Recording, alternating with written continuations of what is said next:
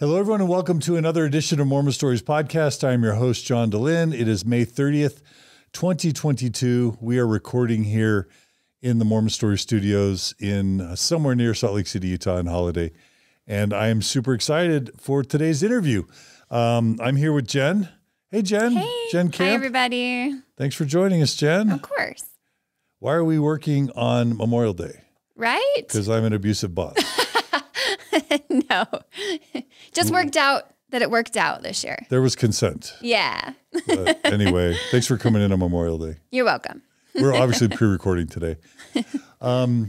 So today's interviewee is someone who I've been kind of following for, 4 or 5 years. I don't know how long it's been, but today we're interviewing my friend, Rachel Wunderli. Hey, Rachel. Hey, everyone. How's it going? Super happy to have you. I think we were talking before the show that I think my friend Liz Layton, who I interviewed on Mormon Stories previously, she was a jazz dancer and she's done a lot of work on suicide prevention. So it was a powerful interview for me. Anyway, I think Liz made me aware of you years ago.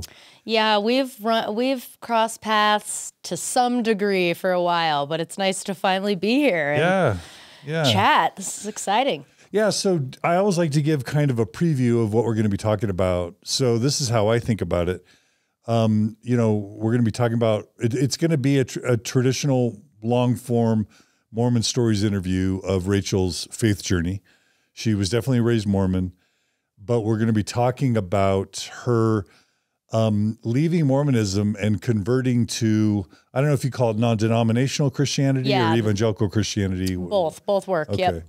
And that was here in Utah. So leaving Mormonism to join non-denominational Christianity in Utah and becoming kind of a youth minister and a pastor in training. Yeah, worship pastor to a certain extent. There was no pastor in that role, so we'll just call it that. Me and one other guy, worship pastors, yeah. But you were on training. You were in training. We were in training to become ordained as pastors, probably 2 years into the future. But we were sitting in a pastoral role. Yeah, so that's interesting how a Mormon becomes kind of a pastor in training at a Christian church. And we've done recently a lot of interviews, whether it's with Stephen Pinecker or Randy Bell or others. I have some dear friends who are Christians. And we're obviously supportive of everyone's journeys. But today, what's going to be slightly different from some of those other episodes is recently and this is where I kind of got back in touch with you. Recently, you left Christianity and you've been TikToking kind of as an ex-Christian. Yes. Which was surprising because I just remember watching your TikTok or Instagram or YouTube videos where you're singing Christian songs and like really Jesused up, as I sometimes like to say. I was all in for Jesus. Yeah. Yeah. So how does someone go from Mormon to Christian? Will be part of this. And I'll say evangelical Christian or non-denominational Christian. And then how does someone go from that to ex-Christian? That's going to be kind of today's episode. And you do a lot of work in suicide prevention. Yes. We'll be talking about your Mormon marriage and a Mormon divorce, being single in Utah, as a divorced woman, as a Christian, as an ex-Christian. So there's that. Yeah. And then you have a real passion around suicidality. So I assume that you have experienced some suicidal ideation yourself, and that's part of what drives your passion. Yep, absolutely. Right? Yep. So we'll be talking about some of that as well. Awesome. Yeah? Yeah. Well, thanks for joining us on the holiday. My pleasure. Thanks for having me. You ready for this, Jen? I'm so ready. All right. All right. Well, where does your Mormon story begin, Rachel? The day I was born.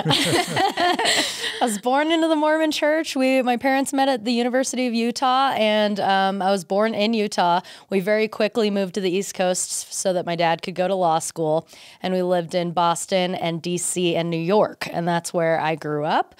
I grew up. Where were you in the birth order? I'm the oldest. Of how many kids? Of 7. Whoa, 7 kids. 7 kids, yes. Falling right into the stereotype. So 3 of them are adopted, though. So I grew up with being the oldest of 4, and then the other 3 were adopted about 10 years ago. And yeah, we grew up mainly in DC and New York as pretty much the only Mormon in the area. So it was a really unique experience for sure. Let me ask you, so I recognized your last name because I served on the Sunstone board with an Earl Wunderli. We talked about this. Yeah. So I asked you if that was family, and he was a really smart dude, and you just told me he passed away recently. Yeah. He published a book, I think it was Signature Book on the Book of Mormon, and I knew him to be a really smart, thoughtful guy. Yes. So that was your grandpa's brother, is that Yes. right? Mm-hmm. So your dad's uncle. Yeah. So that makes me want to know, and if your dad went to Harvard Law School, I think you told me that. Yeah. It made me want to know about your dad's kind of upbringing and his parents, just a quick little profile. Yeah. Because it sounds like the Wunderli family is kind of interesting a little bit. Well, they are interesting because they're all immigrants from Switzerland. So my dad's parents and their parents were first generation Americans. So they traveled here from Switzerland. A lot of them did. And I mean, my dad grew up wearing lederhosen sometimes. And Really? yeah, we were very, very Swiss. So a lot of my family is converts to the Mormon church, like my great grandparents and things like that. And so they grew up having a very different taste in their mouth of kind of what Mormonism was. They got a different translation of it probably, and they kind of just viewed it more of a culture rather than a deeply embedded religion that they followed the doctrine to the T. I think they really just appreciated the culture and the community that Mormonism brought. That's your grandparents. My grandparents, And where did and my great-grandparents. where did they live mostly? Where did they raise all their came family? to Utah. So my parents were all born and raised in Salt Lake City. What high school would your dad? My dad went to Highland and my mom went to Cottonwood. Okay. All right. So Salt Lake County. Yeah. So they're all they've been in Salt Lake County for a long time. And same with my grandparents. Okay. You know, there's a big Swiss days thing in Midway Heber. Was your family involved in that? We never went there for some reason. I know. Swiss blasphemy. It's terrible. It's terrible. My grandparents, who would have made us go there, didn't have the social media information to tell them that was going on. They didn't even know about They Swiss didn't even days? know it was going on. Jen, you were laughing. Have you been to Swiss days? Yeah. You like Swiss days? Yeah. I went for years, every year. Sauerkraut. Until it got so busy that it was just not worth it for me to find a parking place. Did you go for the sauerkraut? No. We put sauerkraut on everything, I will say. We still eat food as if we were exceptionally Swiss. We just don't go to Swiss days for it. But now I should make that a tradition. I dated a girl at BYU whose family lived there. A Probst is the last name. And I found out that the steaks there prepare that sauerkraut all year long. They do. And it's That's it was like hilarious. I served in a booth once where they're serving the sauerkraut to all the Swiss days people. So yeah, we but they have love to our bury it. sauerkraut. I mean, you have to bury it underground for a long Yeah. period, and it ferments. And Yep. I'm surprised there's not cabbage alcohol or something. I know. It's we put sauerkraut on pretty much everything. It's something that every time one of us gets a new boyfriend or girlfriend and we're initiating them into the family, they have to make it past Christmas dinner, which is a very big Swiss tradition of ours. And if they don't like it, we just end up giving them crap for the rest of the year. I guess you guys aren't accepted into the family until you like weenies and sauerkraut and knöfli, which is a mac and cheese that's very Swiss. Okay. All right. So I know I'm just geeking out on your family. What was your grandpa's profession? He's also a lawyer. He was do you know what kind? I have no idea. That's fine. So smart family, kind of a really intelligent famthey. Yes. I guess I shouldn't say all lawyers are smart, but they're very intelligent. They all dedicated a lot of their time to school. I mean, a lot of the opportunities that their parents had, they didn't have a lot of school opportunities. So I think when it came to my grandparents and down and my parents' generation, they really went hard when it came to school and education because their parents didn't receive that. So, what was your mom's background? My mom is she was born and raised in Utah as well. Her family is English and German as well. Raised Mormon. She was raised Mormon her whole life. Her parents were Mormon pretty much their whole life. And She's the oldest of 7 as well. So kind of grew up poor and just kind of trying to get by. She helped raise a lot of her siblings and things like that. So pretty standard, nothing too special. So your parents, when they met and got married, how into the church do you think they were? How Mormon was your early family, like that you were born into? How Mormon was it, or non-Mormon, or liberal, or any of that? Yeah, I would say it was fairly moderate. My parents, they met in college, and like my dad was a part of a frat, and he partied at the U. Yeah, he was a Sigma Chi at the U.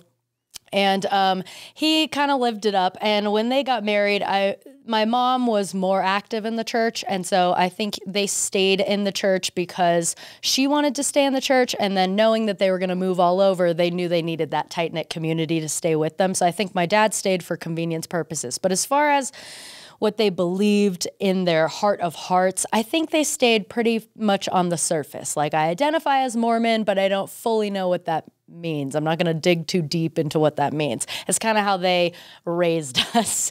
So, but yeah, I mean, they were in between. They weren't super fundamentalist staunch or anything, but we definitely had to go to church all 3 hours growing up, no matter what, no friends on Sunday type thing. So there was still like heavy, specific to Mormon rules that we followed that I remember growing up with. So like scripture study and family prayer. We did family home evening.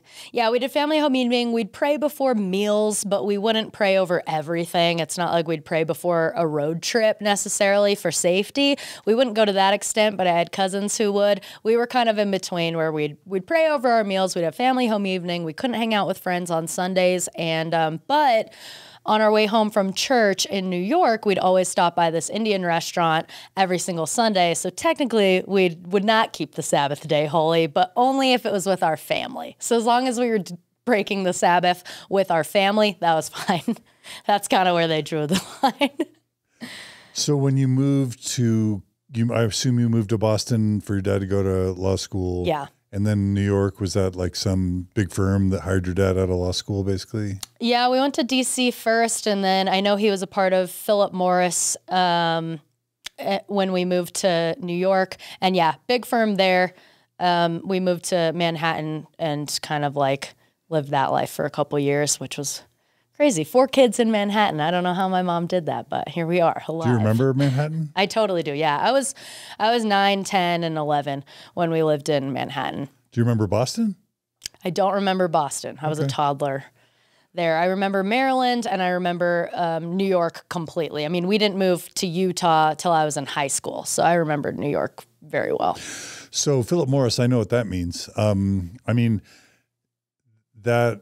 And I don't know how much you even want to talk for your dad, but Philip Morris is a tobacco company. Mm-hmm. And, you had mentioned a little bit about your dad's job before. Like, obviously, that's kind of like a Mormon owning a casino. Like, if alcohol or tobacco are kind of prohibited, word of wisdom wise, I wonder what that was like for your dad to work for a tobacco company. Yeah, he's never really talked about it. Really? Yeah. You never like, Dad, what's up with this tobacco stuff? We're just barely getting to the point in this last year where we're all open about all the stuff that we grew up with and kind of what was weird, what wasn't. So that conversation will definitely be one that will be had. But no, we haven't hit that one yet. It was kind of always just this thing we knew about, and we didn't think it was weird because he didn't make it weird. He was just like, yep, this is what I do. And we also go to church, and that's where it stopped.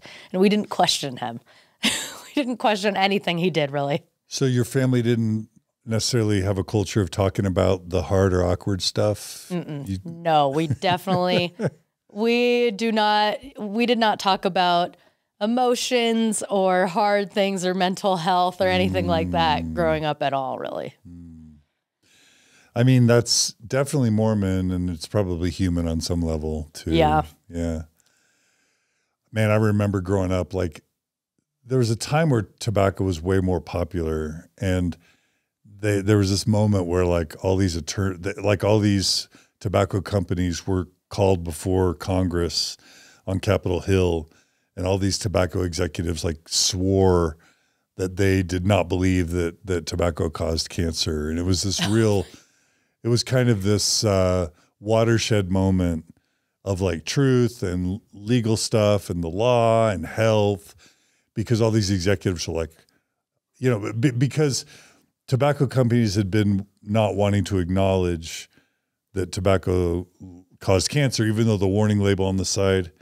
But then there's a question about how they marketed. Did they market to youth? Did they with the candy cigarettes? Were they marketing to young kids? And but it's like, it's almost Mormon, it's almost faith crisis related when you look back at that footage of these tobacco executives all swearing that they did not believe that tobacco caused cancer. It's confirmation bias kind of at its fullest. So it's like, did they really not know, or did they just not look past the surface? Because what I've found with a lot of people who have grown up in a staunch religion of sorts is just the lack of research is potent. It's just, there's so much information right there, and it doesn't take that much research to look into it, but out of fear, a lot of us don't for a long time. Yeah. And when you finally break through, you're like, wow, this was right over the other fence, right in the other kid's backyard. And that's, I'm sure your dad's amazing, but I'm guessing that would be interesting to talk to him about how he's worked through that in his mind. Yeah, I'm taking mental notes now of all the things I'm going to go back to my family and ask him about. But this is your podcast, not his. I'm going to grill him with questions. But did your dad, did he ever serve bishop or stake president or any of those types of callings? He was in the bishopric in the singles ward in Manhattan. Oh. And that was really interesting. I remember that because everyone that he brought over when we would have an activity were people as a 9-year-old that I hate saying this now, but I was like afraid of that group of people. It was a very eccentric group of people who were just very different on the surface. And at the time, growing up Mormon, I just didn't even know how to handle that. But my dad would always have them over, and he was part of a bishopric there. He always served as a Sunday school teacher. When I was growing up, I remember him very much being heavily embedded in Sunday school teaching. And he did serve a mission. So he went on a mission to South Africa. And my mom was Young Women's president the whole time that I was in Young Women's. So they were very involved when it came to like service and callings and things like that. It's just the heart posture behind the belief system and how deeply it was ingrained into their actual brain, I think was still very surface level. It's just... I mean, I think that's how religion is for many Christians in the United States, whether it's Lutheran or Presbyterian or even Catholic. You do it because that's what you do. Yeah. It's not necessarily some huge intellectual commitment. Right. Right. Yeah. I think a lot more people than I thought operate in that way. Even my brother, who I thought was super staunch Mormon, just left and was telling me like, I had never really thought as deeply about it as you did growing up. So for me to leave it, coming from him, he's saying this, for me to leave it, it's not that big of a deal, other than I have to now reframe how I view just culture and life in general. But like, as far as finding out that a belief system was just not true of sorts, that he'd never really dealt with the pain of that. Mm-hmm. So I'm wondering, I guess it was kind of an affluent upbringing, because if your dad's like a New York attorney for a big Fortune 500 company, it must have been a kind of an affluent Mormon upbringing. Yeah. Fair to say? Yeah, that's totally fair. Yeah. What was that like? Nice? It was nice. For the rest of us who didn't grow up that way? It was nice. Like, well, I mean, Jed, I shouldn't speak for you. Yeah. That's okay. Yeah, no, I mean, we had family members just in our extended family who raised their kids differently. Like, I have cousins who were raised way more strict than we were. So when we would have just family dinners on Sunday when we moved back to Utah, it was very strange because we were all at different levels kind of Mormonism. But I appreciated the degree and level in which my parents raised us, because I feel like it was a very happy medium, and they were very accepting of other cultures. I mean, all of my friends in New York were either Catholic or Jewish. So I spent most of my upbringing going to bar and bat mitzvahs and Catholic mass and things like that. And my parents really embraced other people's culture, while also making sure we knew that that's not our culture, though. Like, you will follow these rules, but we'll be accepting of all other cultures, which I appreciate now, having lived in Utah for a long period of time. I appreciate the cultural differences that I grew up with, because you don't get to experience that as much here. All right. So anything about your story prior to moving to Utah that's important for you to tell, either for your story or for your faith journey? Any things that happened to you growing up prior to moving to Utah? No, when it came to that type of stuff, I mean, there was nothing really huge or significant that happened before that. I feel like I was raised pretty moderately Mormon throughout that time. And then it wasn't till Utah. I mean, I guess the most important thing to know is before I moved to Utah, I viewed Mormonism as my full identity, to the point where I would do school projects on the fact that I was Mormon, because to everybody else, that was like, they didn't know anything about it. That was super unique. So I could kind of do whatever I wanted, and they would think whatever that was cool. I didn't like curse. I was the only one in my friend group who didn't drink in high school, in New York. And so I guess the only thing to know is prior to moving to Utah, I was like the Molly Moe of all sorts. That was who I was as a person. And what grade did you move here? We moved here my sophomore year of high school. Of high school. Mm-hmm. Okay. I didn't ask you your favorite primary songs. Did you have favorite primary songs? I love to see the temple. I loved that one. And families are together forever. Yep. I'm going there someday. I think I sang that one at my baptism, and families are together forever. Those two were my favorite that I can remember. Were you singing at a young age? Were you into music? Oh yeah. Did you go to Broadway musicals while you were in New York? I did some off-Broadway stuff, and I did know people who did Broadway. I was more embedded in our high school musicals, which were huge back there. But yeah, I mean, we were put into the primary programs, obviously, but my sibling group was always the go-to call for Christmas program stuff. And my mom was really good at putting together all of the shows for the church. So she would get put in charge of all the activities, which meant that we were on the front doing something that had to do with singing and dancing for the church. So we grew up singing in everything. That was a family thing, singing? Family? Yeah, I think I'm the one that took off with it the most, for sure, especially at this point. But for the most part, everybody in my family can sing to a certain degree, and we would always have like sibling songs just breaking out in harmony left and right in the kitchen. It's just outrageous. Von Trapp, basically Von Trapp. We are the Mormon version of the Von Trapp family, and we joke about that all the time. Oh, really? We specifically say that. Yeah, that's one of my favorites. Is that music? It's hilarious. Yeah. It's hilarious. I mean, everybody who has come into the family permanently or temporarily knows that's just, we're not going to have a cleaning party in the kitchen without 5-part harms going on at all times. I love it. So it's a lot for people. It's a big initiation into the group. But yeah, we were doing singing and stuff like that, music-related stuff my whole life from the time I could talk. Was there any particular style of music that you loved, or like performers or musicals, or that were influential to you? I loved Broadway musicals. Broadway, Les Mis and Aida were my two favorites. When Wicked came out, that was great. But Les Mis was the first show I ever saw. I was 10 years old in Manhattan. It was the first one I ever saw, and I fell in love with it.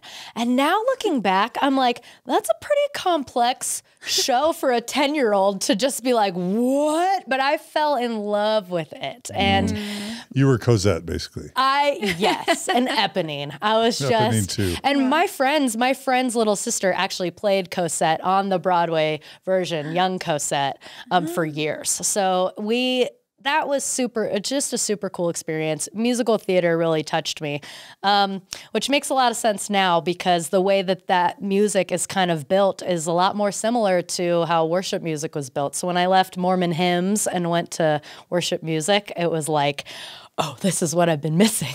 This is amazing. So yeah, I loved all of that Broadway and everything. Okay. What brought your family to Utah? my dad's job was either going to move him back to the Maryland, D.C. area, or we've always had an opportunity for him to join a firm here. So he kind of just took that as an opportunity to be back with family. And all my extended family was still either here or in California, but mainly here. And so he was like, I guess it's time to just be back with family. So that's when we moved. So where'd you move here in Utah? We moved to Cottonwood Heights, and we've been there ever since. They're still in the same house. Okay. Yeah. So what high school? Was that Brighton? Or? Brighton, yes. You went to Brighton High? Yep. You're a Bengal. I was a Bengal. Yeah. Okay. So what was it like growing up back east, living in freaking Cambridge or Manhattan, and then your sophomore year of high school? And by the way, I grew up outside of Utah as a Mormon, so I'm already relating to what's about to happen. Right, I know. You're coming to Oz. It's basically Dorothy in your mind. Yes. It's Dorothy coming to Oz, right? Absolutely. I mean, yeah, just in the context of being around just being in Zion, I was really like, okay, these are going to be my people. Now, I will say I absolutely hated the move, but that had nothing to do with the fact that we were coming to Utah and everything to do with just what I was leaving there. I was leaving a boyfriend and my opportunities in sports and with the musicals. I just hated everything I was leaving. But with that said, I was excited to be around family, and I was like, wow, there's going to be more Mormons. That's going to be pretty cool. And then the culture shock just slapped me in the face. And I don't even know how to describe it verbally other than just explaining what the experience was that unfolded. I mean, I went from being able to say that Mormonism is my full-blown identity and this is why I do the things that I do, to now being around every single person around me also being Mormon, and they're all not doing the same things the same way that I was, so I couldn't then use Mormonism as an excuse to not drink or not curse or like anything that I had as a goal in life of who I wanted to marry. I mean, nothing was unique anymore. I was 0% unique at this point, and everything that I had used to be unique in New York was just gone. So I did not know who I was at this point. And I very, very early on, like sophomore year of high school, started partying because I was just trying to find an escape, because I'm like, okay, all these people are saying that they're Mormon too, but they're either pretty judgmental here, or they're doing this and that doesn't compute with what I've been taught. It was so confusing. So I just decided, well, you know what? Screw it. I'm just going to do whatever I want now. And I don't even think I knew what that was at the time, because I'm a teenager, but I kind of gave way to pretty much everything you could possibly think of in high school at that point. So I guess growing up in Houston, there were Mormon kids that broke the rules, but I think, there were a bunch of us that didn't. And then I think we just look at them as like being sinners, right? I've never understood, and I would hear about Utah culture, how the Utah kids didn't take the standards as seriously. The Utah Mormon high schoolers didn't take the standards as seriously as the Mormons who lived outside of Utah. Right. But I never got that mentality. Like I've always wanted to just ask a kid raised, you're Mormon still, like they're still your standards. How can there be a high school culture of Mormons partying in mass? It just didn't make sense. No, it didn't make sense. It didn't make sense to me at all. I mean, and I don't know if it was just where I was in New York, but my ward in New York, I don't know of anybody in my age range who was a sinner of sorts. So we all like had each other. And then I come here and I'm like, I don't even know who to turn to, who to talk to about this type of thing. Nothing special. And these Mormon kids are the ones giving me crap for not doing A, B, or C. They're pressuring you. They're the peer pressure. Yeah, they're the peer pressures. And like on Sunday, what are they doing at church? Like they're going to McDonald's during the second hour and like stuff like that. But are the boys still passing the sacrament, the boys blessing are still the sacrament? Absolutely. So it's total hypocrisy. Like Totally. Yeah. The older brothers of my friends in New York who were passing the sacrament, they, from my knowledge, were also the ones standing up against like bullying and like bad behavior at school. So it all aligned. And then here I come to Utah and I'm like, there would be boys who would be like really sexually inappropriate towards me in the hallway. I mean, just like grabbing parts of people's bodies, like all the time, who would then go bless the sacrament on Sunday. And there was just a lot of cognitive dissonance going on in my brain at that point of just like, none of this really adds up. So why am I following these rules that are seemingly boring to me as a kid? Why am I doing that if it's not even what the majority is doing? Does that mean that it's not true? Like I started slightly questioning stuff in high school, not to a deep degree though, at all. Like I can imagine like sophomore me, if we had moved to Utah, like just like having this moment where I just turned as many Mormon kids in the cafeteria as I could and just saying, what the freak, everyone? Why aren't you guys living the standards? Yeah. Like, did you ever like ask around? Like, why are you all like disobeying the prophet? Did you ever, or was that just, you didn't do that? I didn't do that because I was so in shock. I think I was just so disturbed by what I was experiencing. And at that point, I was kind of just in this rebellious mindset of just like, oh, well, if that's how this is going to go down and that's how people operate, then all right, didn't give it too much thought after that and just went and found like a crowd that I felt comfortable with that was not Mormon. The friends that I ended up actually becoming friends with in high school were not Mormon. They were like the 3 people who weren't Mormon because that's where I felt most comfortable. I felt most comfortable around people who weren't telling me, weren't preaching to me, and in the same sense doing the exact opposite of what they're preaching. That I could not get by. And I had a lot of boyfriends who were preparing for their missions, who would do very similar things, who would break the rules that they wanted to break, and kind of like judge me in the sense of rules that had to do with the word of wisdom, but then they would be totally fine breaking the law of chastity without thinking about it. So they judge you for breaking the word of wisdom while they were comfortable breaking the law of chastity. Yeah. Yeah. That's all weird. The other thing is like so much of my identity was like not violating the law of chastity and not violating the word of wisdom. Like to this day, I still haven't tried beer. I'm 52. Right. And like Mormon Voldemort. And it's still so much of my identity. Like I'm trying to imagine if there's any scenario where if I had moved to Utah, if I would have let that go from peer pressure. And if so, if there would have been this sad moment of like saying goodbye to my standards type of thing. And I'm not trying to make you feel judged or sad. I'm just wondering if there was any part of you that felt sad to let that go. Cause for me, it was a matter of pride it still is probably in some level. Yeah. To my knowledge and memory, I do not remember being sad about letting those things go. I was more so sad at my surroundings and the reality that I was stepping into. So I wasn't necessarily sad that I had now made these decisions that I had vowed never to make.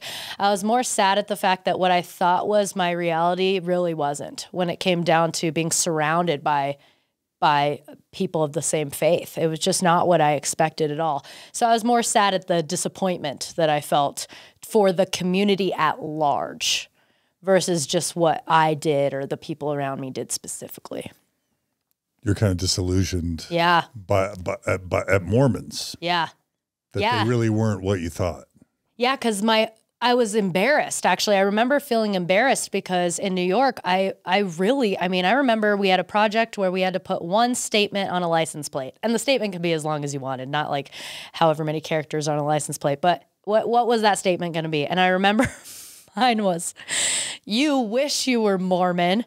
And I look back on that now and I'm like, my teachers probably thought that was the most, like, God bless them. They probably thought that was the most ridiculous thing, coming from like a now understanding Catholicism mindset, like Jewish mindset, like what they were thinking. They did a good job at making me feel like good for seen. You. But I was really Rachel. like, Good I know, I was a warrior for God. But I remember feeling embarrassed to the extent that I went to defend Mormonism as a New Yorker Mormon. to only find that the things that they were saying about Mormons that they had heard was actually true. Like, I would get questioned about things all the time. Like, well, of course they'd go polygamy route and things like that. And I could kind of denounce those things easily. But when it came to like, oh, I met a Mormon and they did this or said that, I would just not even believe their story. I would be like, no, a Mormon wouldn't do that. And then to move here, I'm like, I've been defending you guys for so long. Exactly. And you guys suck right now. Like, what is happening?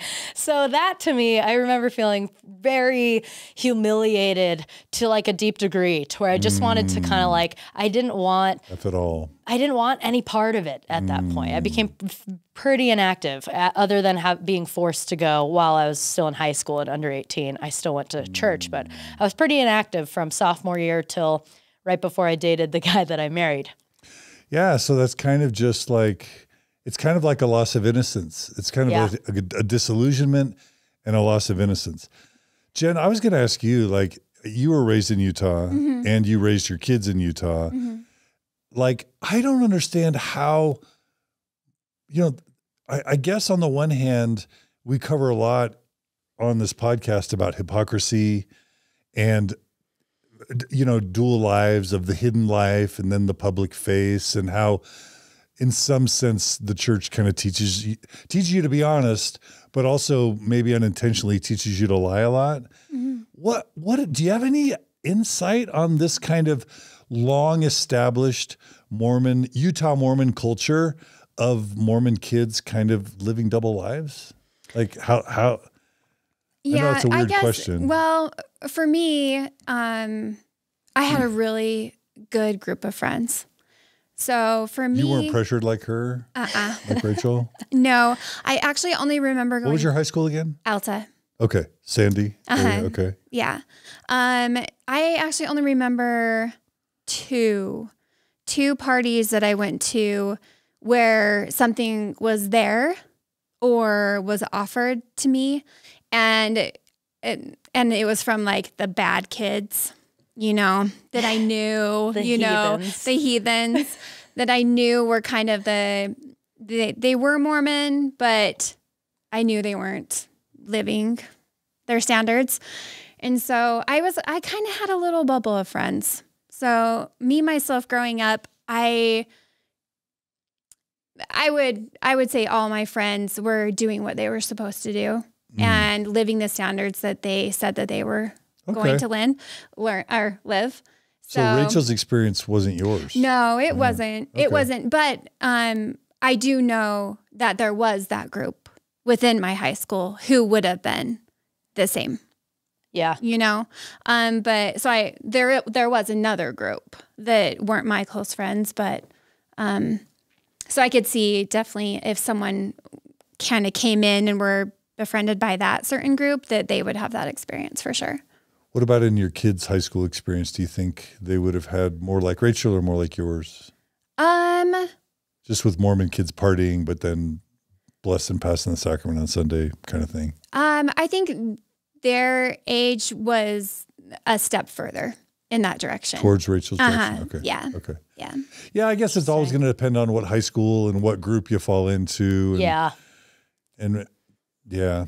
Anyway. Yeah, and I didn't go out seeking, certain groups. It's kind of just like I got involved in sports and in theater, and it's like whoever was involved in that. Well, theater kids now. Oh my gosh. Well, I was not in that for very long. The theater mindset in New York is very different from Utah. And when I came to Utah, I was like, so this is where they got the narrative for High School Musical. Okay, the thespian narrative. Like, it was very different back then. But yeah, I was more involved in sports in high school and just kind of became friends with that crowd. And yeah, I must say that though, that I have always in my whole life heard that there's a Utah Mormon and then there's a outside Utah Mormon. Yeah.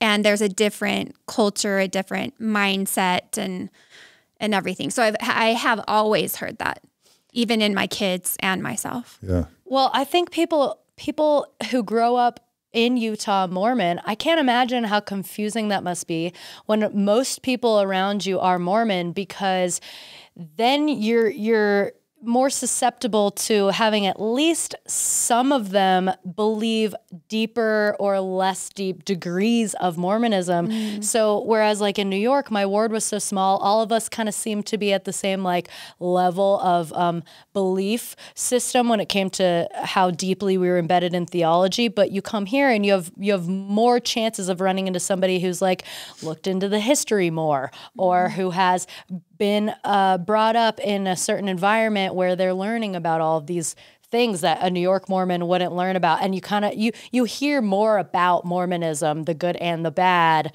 here. And I feel like that would bring a lot of confusion to a lot of people. Whereas our small ward was just very like, okay, we're all in the same boat. Check, check. All right, let's roll. Yeah. Do you feel like outside of Utah as a Mormon, you had less shame put onto you than here in Utah? Yes. Yeah, because outside of Utah, especially in New York, you have so many different religions that are kind of falling into this melting pot that the respect that people have for other people's religion is very, very high. And they don't really need to know everything about your religion. They can know something that I would deem now as weird, and they don't kind of give you crap about that or anything. They're just like, oh, okay, that's something that you guys do. That's cool. And there was a lot more people more intrigued about Mormonism growing up in New York versus, yeah, here I see a lot of criticism towards it because we're saturated with it here. But there was a very high level of respect from other people to my family for the fact that we were Mormon. And what about within the religion? Just like leaders, from leaders or from other, basically from leaders shaming within the the Mormon church. Yeah, shaming the youth or making them feel less than. Did you feel that in New York or here? Like Mormon leaders making non-Mormons feel less than, or the Mormons? I noticed definitely more shame in Utah with that. You mean like if a youth breaks the law of chastity or breaks the word of wisdom kind of thing? Yeah. Or just doesn't go to seminary. Like it doesn't have to be something huge, you know? Okay. You know? Okay. Just leader shame on you. Yeah. No, there was definitely more grace from what I remember from East Coast bishops and leaders because they're used to seeing so many things from people who are converts. They're used to more converts. So they're used to giving this grace period for people. If you're like not at the point of going to seminary all the time or not this, that. With bishops here, it's almost like the sense of, you know better. Like we're all around to hold you accountable. You're surrounded by Mormons everywhere you go. Like, you know better. This shouldn't be happening. Whereas there's way more of a grace period because I think of the increase in converts and people with much different backgrounds. Oftentimes outside of Utah, it's just like, we're just glad you're here, you know? Yeah, totally. Which should be awesome. Yeah, you know what I mean? Which I think is good. Yeah. That should be the feeling when someone comes to church. Right. We're so glad you're here. You know? Yeah. But I have to ask if the name Austin Archer means anything to you. It does not. So Austin Archer, we've had on MormonStories. He's got like 1 million TikTok followers. Oh, okay. And he went to Brighton and was in theater. And I imagine he's a little bit older than you. Yeah, I mean, I graduated in 11. I'll be 30 this year. I'm not sure how old. Similar. Are we at similar age? No, I don't know. I mean, I really, when it comes to theater, I was in theater for like 2 seconds and then was like, you dropped out. Okay. Yeah. Okay. But okay. So, so when you kind of like became a bad girl, did you think of yourself as a bad girl? Like, I don't mean to even put those words together, but like, as soon as you started breaking the church's standards as a high schooler, stopped taking it seriously, you were still attending church, right? Yep. So what was that cognitive dissonance like, and how did you manage it? Yeah, I definitely felt like the black sheep, the bad girl. I got a lot of judgment from certain groups at school, but I went to church and I just remember caring a lot growing up about my parents' friends and what they thought of me and just authority in general, like even teachers and what they thought of me. I always wanted to come across as the respectful one. And I dealt with a lot of cognitive dissonance there because I was kind of being told that these things that I'm doing that have nothing to do with whether I'm a kind, compassionate, respectful human, I was now doing all these things that were deemed so sinful and so bad, just like drinking and stuff, that I was really... It was really important to me that my friends' parents and my teachers didn't know that side. So I remember feeling like this double life, living this double life, because I'd be just on it and this churchgoer for in one part of the week, and then in other parts of the week, it'd be completely different, and I'd be like totally in my mind hating on the church. I was never really vocal about my dislike for the church back then. I was still pretty respectful, but I just didn't. I did receive a lot of judgment from other people who were my peers, and I didn't want that same judgment coming from grown-ups. How did you hide it? How did you hide the word getting around kind of thing? I just stuck with a very specific friend group who most of them weren't Mormon. So I knew it wasn't going to creep back into the ward and the friends that I had at the ward. I was not friends outside of church. I was not friends with my ward friends. They were great friends, and I think they're great people. We just did not hang out outside of church. I kept it very separate. Did your family know you were goofing around? Totally, yeah. I was grounded majority of my high school life, from what I can remember, and I was the guinea pig, you know, being the oldest. I'm still probably considered the black sheep, but my parents definitely knew that I was partying and stuff like that. They were not happy about it, but I think they were more so concerned with very practical things, and that was not communicated to me. To me, it was communicated like, we're upset because this is going against the church, but what they meant by it now, having talked to them about it now, was, no, we just didn't want you to, you know, drink because we didn't want you to drink and drive at 17. Like, totally understandable things for a parent to worry about. Like unwed pregnancy kind of stuff. Yeah, an unwed pregnancy, and they were like really worried about all those things, naturally and understandably so. But I definitely always thought in my mind that it had to do with the church, and that the only reason why these things were bad or that people were worried is because of the church. So I just tried to keep it as hidden as possible. But my parents, they did know, and things would get around the ward occasionally, but not like to a deep degree. I still remember by the time I left Mormonism, it was like I was in close contact and in good relationship with pretty much everyone at my ward. How did you manage your bishop and your leaders who would have been interviewing you about your worthiness throughout your high school years? Well, I did go through moments where I would go and confess to the bishop myself because I would feel guilty about certain things. And I remember sitting in multiple confessions, and they handled it well from what I remember. There was no like severe repercussions. So as far as like the way that they handled it, obviously I couldn't take the sacrament for certain periods of time. That was embarrassing, and now looking back, I thought for a long time, oh, my bishops handled this really well. My bishops were never inappropriate. They never said anything bad.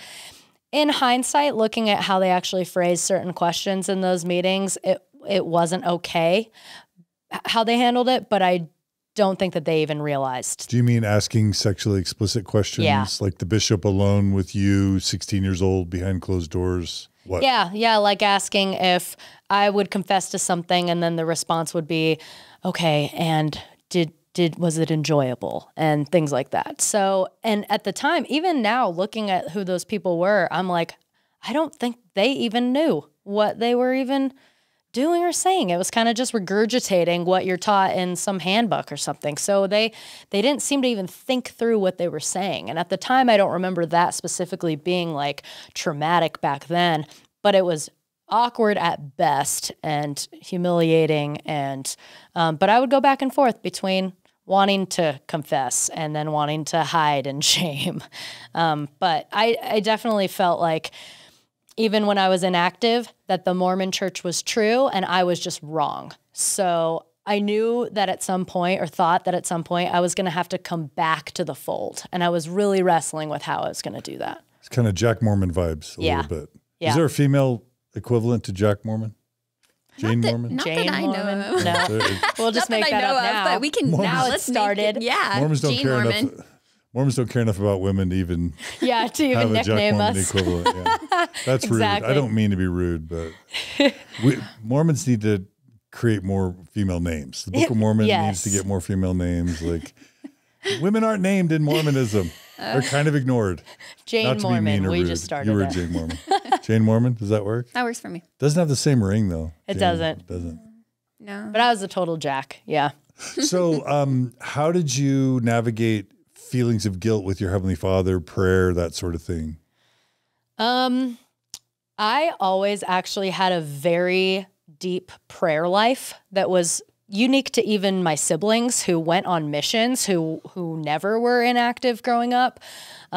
They even remember my whole upbringing being like, you always were like really close with God specifically.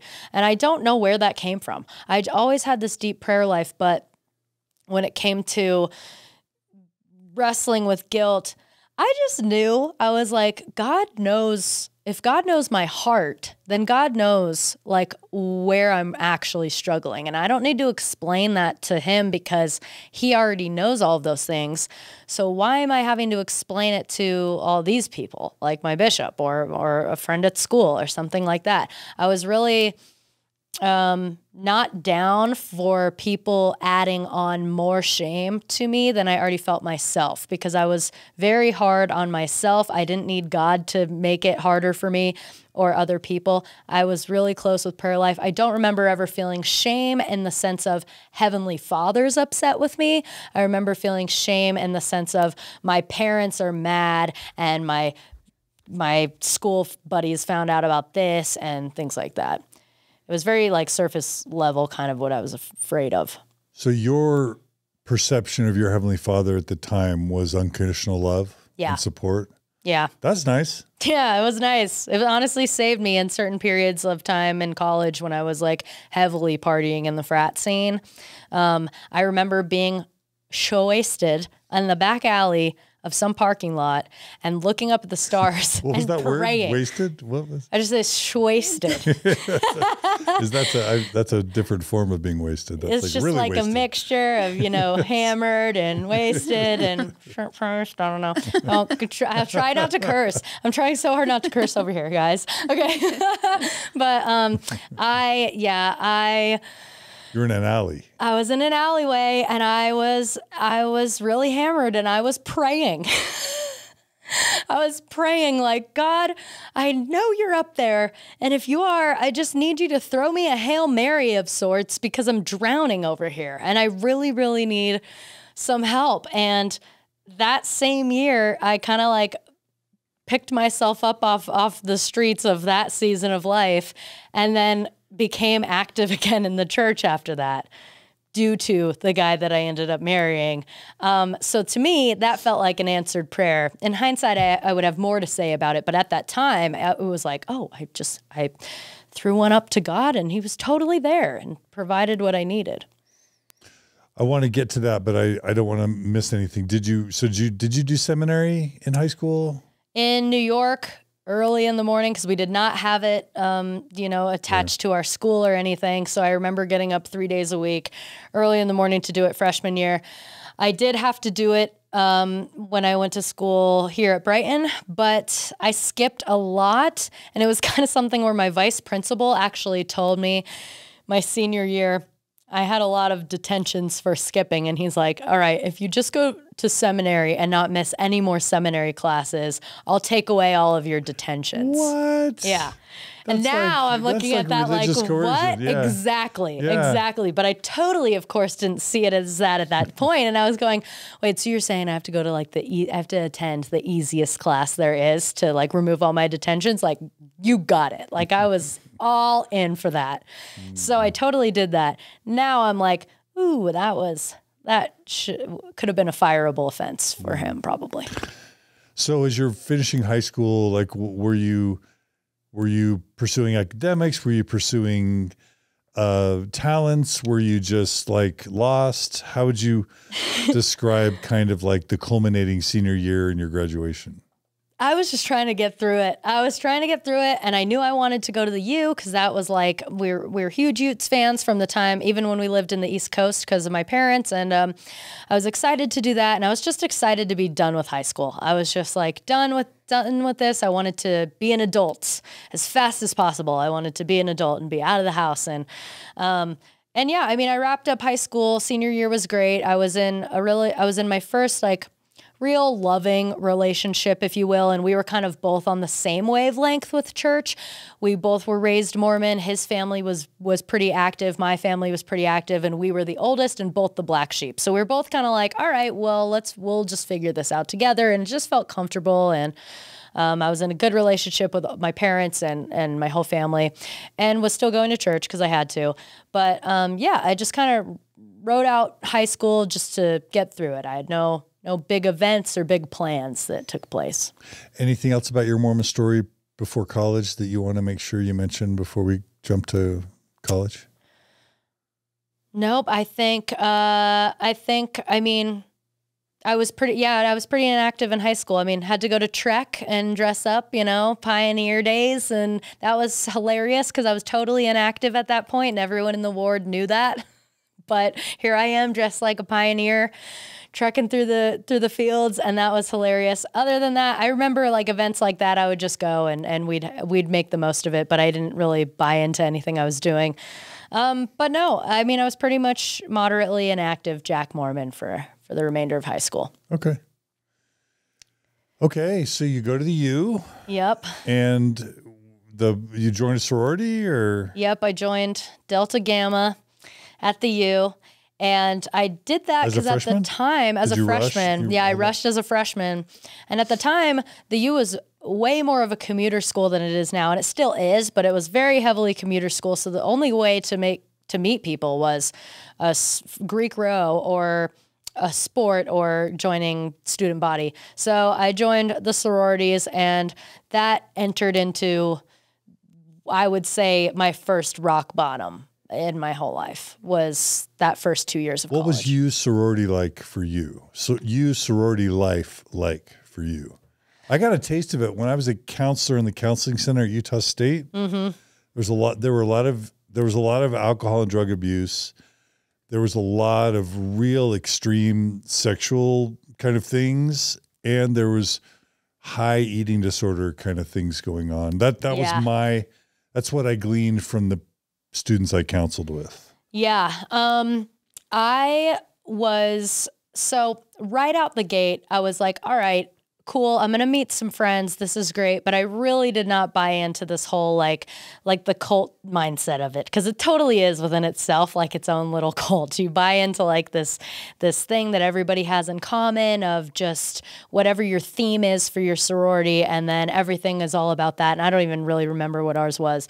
But I remember very quickly now having access to anything that I wanted really in terms of alcohol and drugs.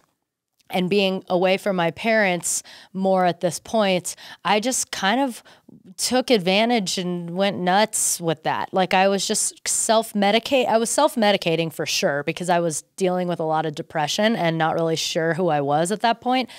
And I remember just wanting to be at every single party. I had FOMO. If I wasn't there, I was just always involved with whatever was going on. But very quickly, I started realizing that it was not a safe space to be if you ever passed a certain point of intoxicated. If you ever passed a certain point, you now as a woman were no longer in a safe space. Like sexual assault kind of stuff? Yeah, and there were many, many occasions where I was sexually assaulted in the frat houses.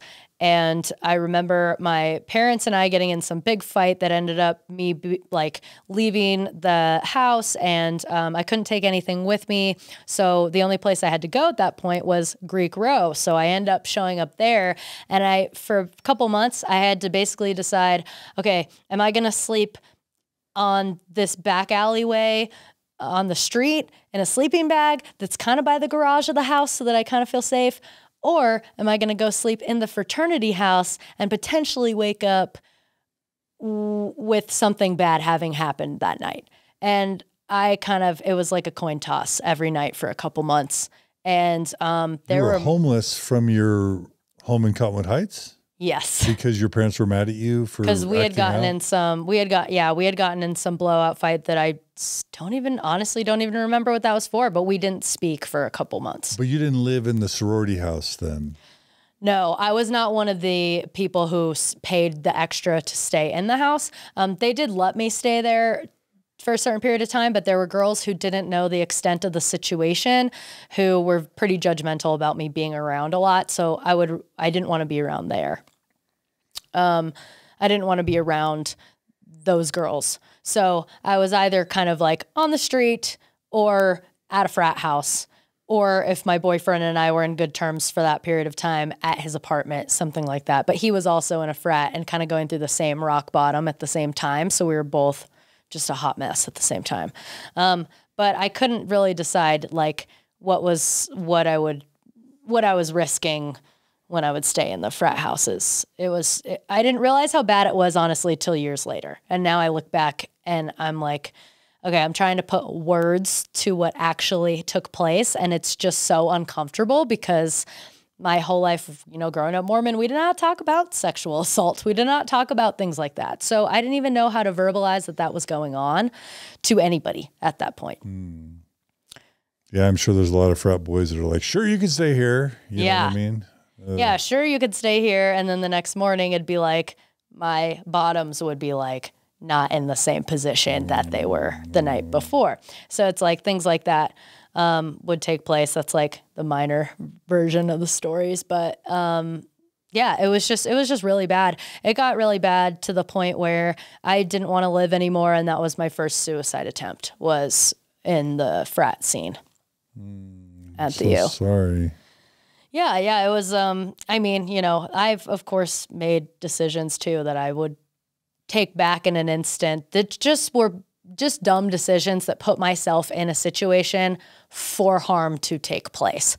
And I wish I could, go back and change those things. But at the end of the day, there were just, some really bad things that I was not prepared for that took place. And I didn't want to be around. And it wasn't until after that suicide attempt that I finally came back home. And my dad literally picked me up from a frat house and brought me home once he realized how serious it was.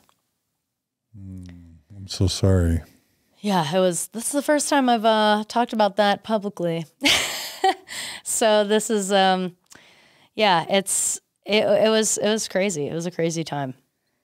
So it's not knowing who you are, it's depression, it's substance use and abuse, it's sexual assaults, it's just all of that, and just feeling lost and dark. Yeah, just feeling that. And I think there was a degree, looking back on it, that was really big and that was really big in correlation to my faith loss. I mean, I really had no idea who I was from the time we moved to Utah to this point. And it had been 4 years and I still was struggling with that same thing.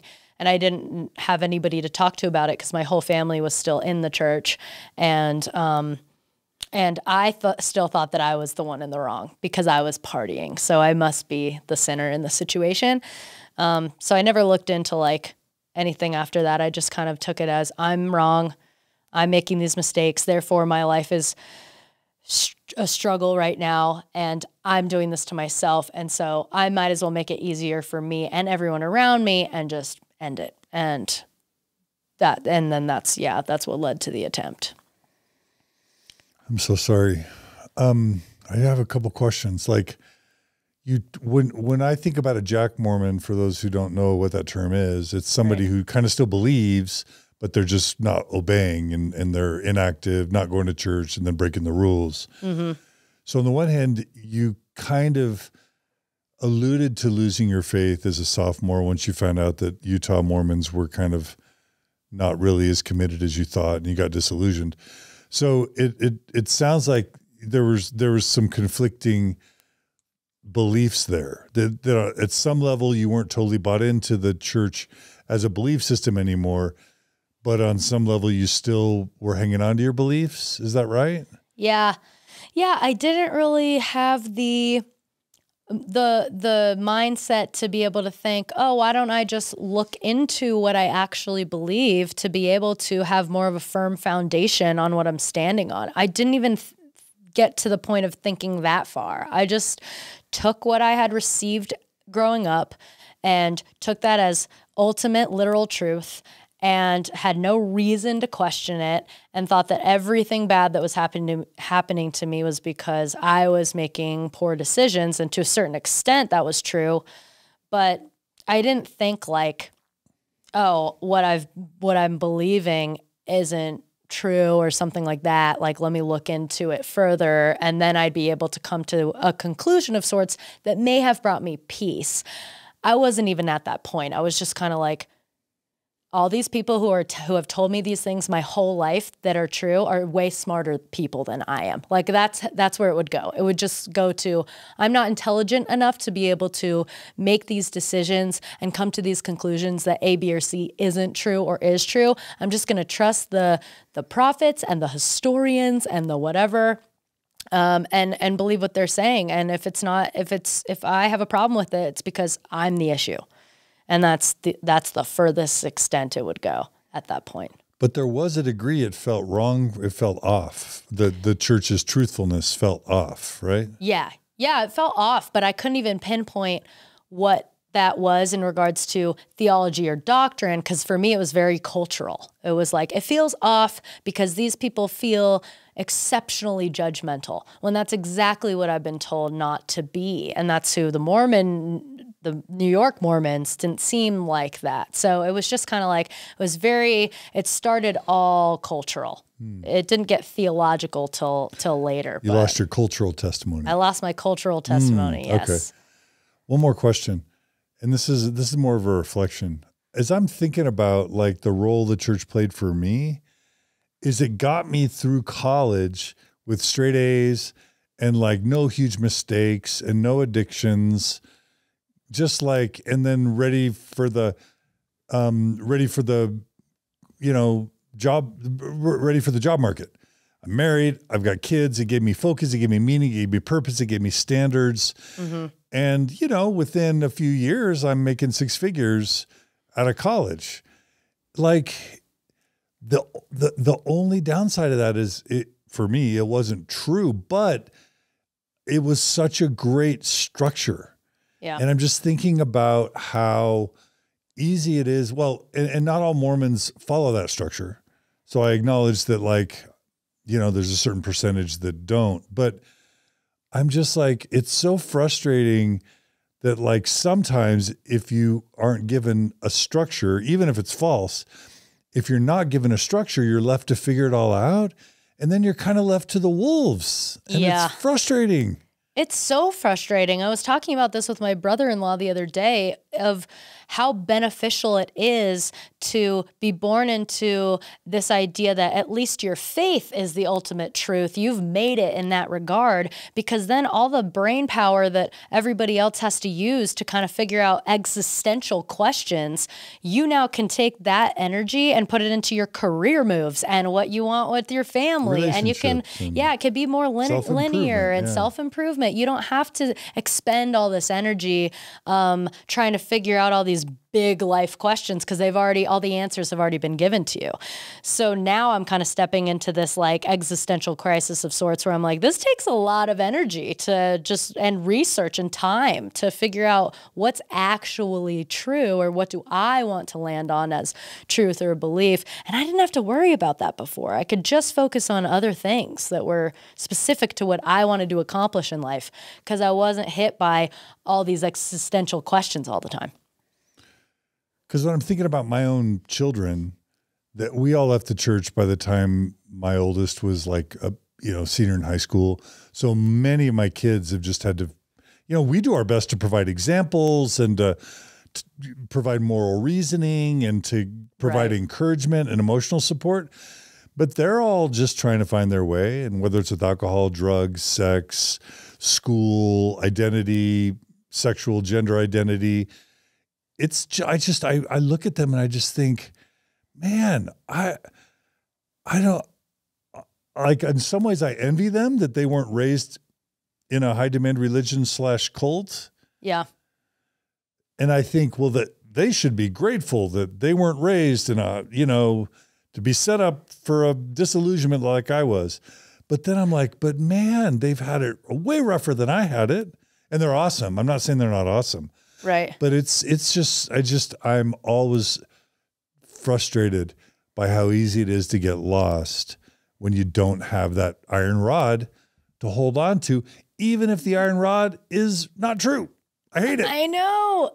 So I'm feeling for you. And I'm frustrated with life. I know. I'm so frustrated. It's so much to think about, and it's so exhausting, and it's liberating at the same time. There is this sense of freedom that I feel right now with having this permission that I've given myself to know that I can come to terms on my own with what I believe through just basic research and things like that, and through my experience. But oh my gosh, yeah. I mean, my siblings who have 2 young daughters right now, they just left the Mormon church, and they're looking at their 2-year-old and their 6-month-old going, okay, how are we going to do this? Because they don't have, when you grow up in a church, in a high demand religion, you kind of, as a parent, I would imagine, be at least able to give the parenting away to the community. Like, it takes a village, right? So it's like, if you trust the village that you're in, then you're getting a lot of help with parenting. You're getting a heck of a lot of help from all angles. And now they're looking at their kids going, we have to do this ourselves, like just by ourselves, because we're not going to let our kids be indoctrinated into things that, like, in their opinion, isn't true. So it's a lot more work as a parent and an individual to just live and find things that are true on your own, and just being able to take in other people's experiences as truth and really sit with that and sit with the pain of other people. And that pain may have been caused by your religion, and that's hard to deal with. And so it's like hearing people's experiences just for what they are, and really understanding how to research what truth is to a certain degree. It's a lot, and it's liberating, and it's frustrating, and it's all the things all at once. Yeah. And it's just heavy. And the plan within the church as a woman would be different than the plan that was given to John. Yes. For his life. Yeah, worse. Yeah, John's plan, well, yeah, you're given a plan like, you go to college, you get that degree. What career do you want? Yeah, Follow what career do you want? Yeah, pick and choose that one. What would you like to do with that? It's a very more healthy plan that the church gives Mel. Yeah. Within the church. Absolutely. Yeah, no, my sister is in that right now. And I dealt with this too when I was married, and we'll get into that, but I dealt with that too because we kind of sacrificed everything for his career. And so with my sister, she's like, I love my daughters and would never take them back. However, I only had children at this age. She's getting her master's right now. So all of that combined with toddlers is really difficult. She's like, I would not be dealing with all of this at once had I not been raised Mormon, because I had to put building a family over everything. So she's still been in the mindset of she wants her own career, which is rare for a Mormon woman in general to think that way. But she's been able to think that way and also still go, this kind of sucks because I could have done the career path first and then chose to have kids. But because I wasn't told that that was the highest value of importance in life and eternal value, that I had to, I felt like I just had to have kids at the same time. I had to, at least, if I'm going to have a career, I have to at least have kids at the same time. There was no putting the kids on the back burner as an option. And of course, she'd never take it back, but I'm watching it in real time happen, and it's like so exhausting and devastating for... Yeah. It's hard because it's not just your religion that you lose. It's your identity as a woman when you have a faith crisis. Yeah. Because your plan or what you were given, was not the same. You weren't given an education and, a career path and to find value in that. And that can help in a way in the process, I think, in a faith crisis to have that established and have something else to like have. Right. And when you don't have that extra part, it's almost like your whole identity crashes with your faith crisis, at least for me. Yeah. And for other women that I've talked to, it seems that way. You know, it's a huge identity crisis to such a deep degree that I have to like, somebody's got to hold me back every time I'm in a conversation where somebody is grossly oversimplifying deconstruction and just what that's like in general, because they want to throw this out like the people who deconstruct or the people who think differently about this are like to sin or never believed. Exactly. Or, we're offended or. Right. Yeah. They just oversimplify it to the deepest degree. And I'm sitting here as myself and a lot of my family members going like, we believe to such a deep degree. And that's why this is such a painful experience. Yeah. And for that not to be seen by the general public or, people still of the faith is sad to me, because I feel like if it could be just seen and understood and acknowledged as real pain, we could have healing conversations with members who are still believers. But there is this, like, nobody wants to do that because no one wants their pain to go unacknowledged. We've already been there for so long that we're not going to risk that again. We're not going to get into conversations like that again because there's just too much to unfold. So then we gravitate towards other people who have deconstructed and other people who are already X this, X that, because we get it. We're not going to be, our pain's not going to be diminished anymore. Yeah. Yeah. I think for a lot of them, it's hard to hold space for emotion and empathy at the same time. I think a lot of people see that as weakness. And so, or it's just uncomfortable for them to be in that space with someone in that. And they need to, I don't label it or withdraw from it. Yeah. And it's just hard for them. And I think if more people could sit in that empathy and sit in that emotion, not feeling that the emotion is bad in any way, right? There'd be a lot more peace and a lot more love in the transition. Yeah. In faith transition, especially in family and friendships and even online community, really. I totally agree. I think empathy is a huge thing in general, a huge thing that we need and a huge thing that lacks.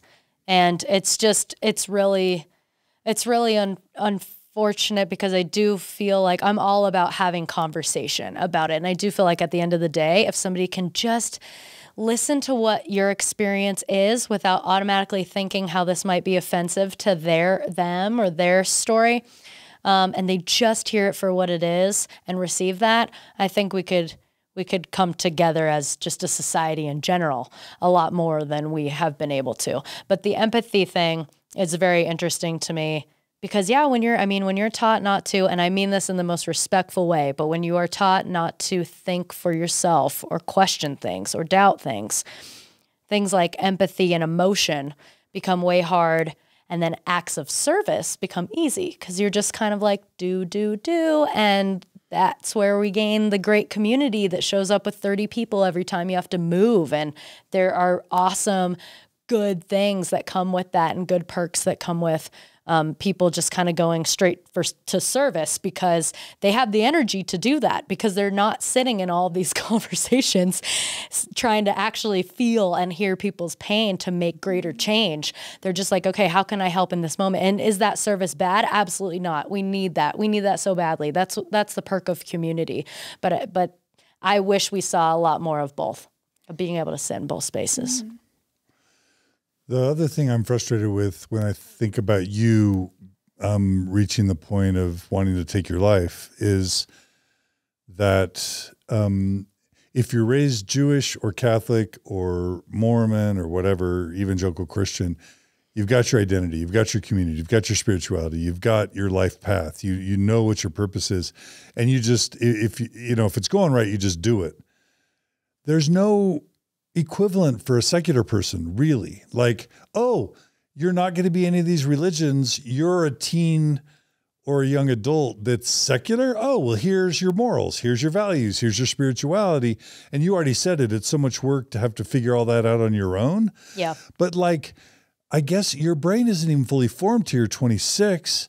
So like I'm grateful I didn't drink or do drugs in high school or college, because I'm just glad I didn't have to deal with that complexity, because that's a really useful time to be able to like prepare for what life's going to hand to you.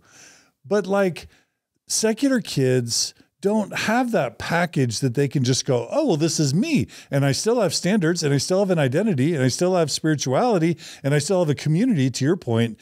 And they'll, that village will help me come to age 26 with a fully formed brain without having reached the point where I wanted to die by suicide, right?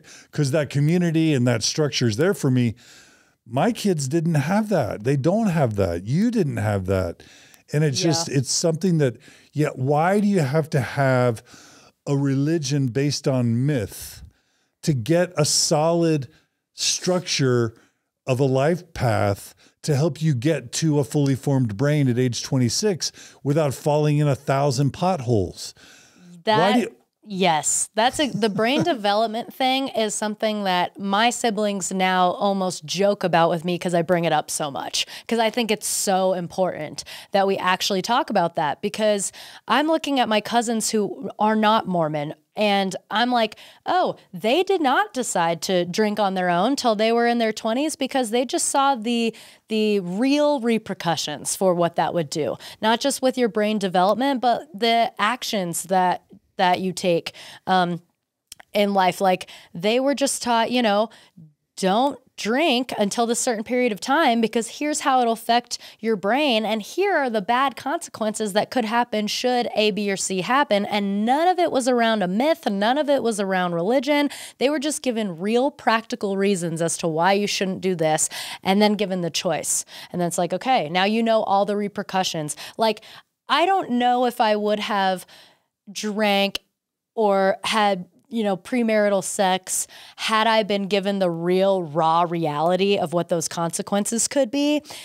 Because once I started questioning faith, the faith then very quickly became not a good enough reason for me to not do these things. I needed real, practical, tangible reasons as to why premarital sex could end in a bad situation, or why not understanding sexual assault could lead to more sexual assault, not just, oh, dress modestly so that guys don't touch you. I needed a way more than that for guidance in regards to how to not be sexually assaulted. And your parents aren't like, oh, Rachel's not totally choosing the Mormon way, so let's provide her with a really sound, holistic, secular, structure. Right. They're just like, why isn't Rachel obeying the gospel?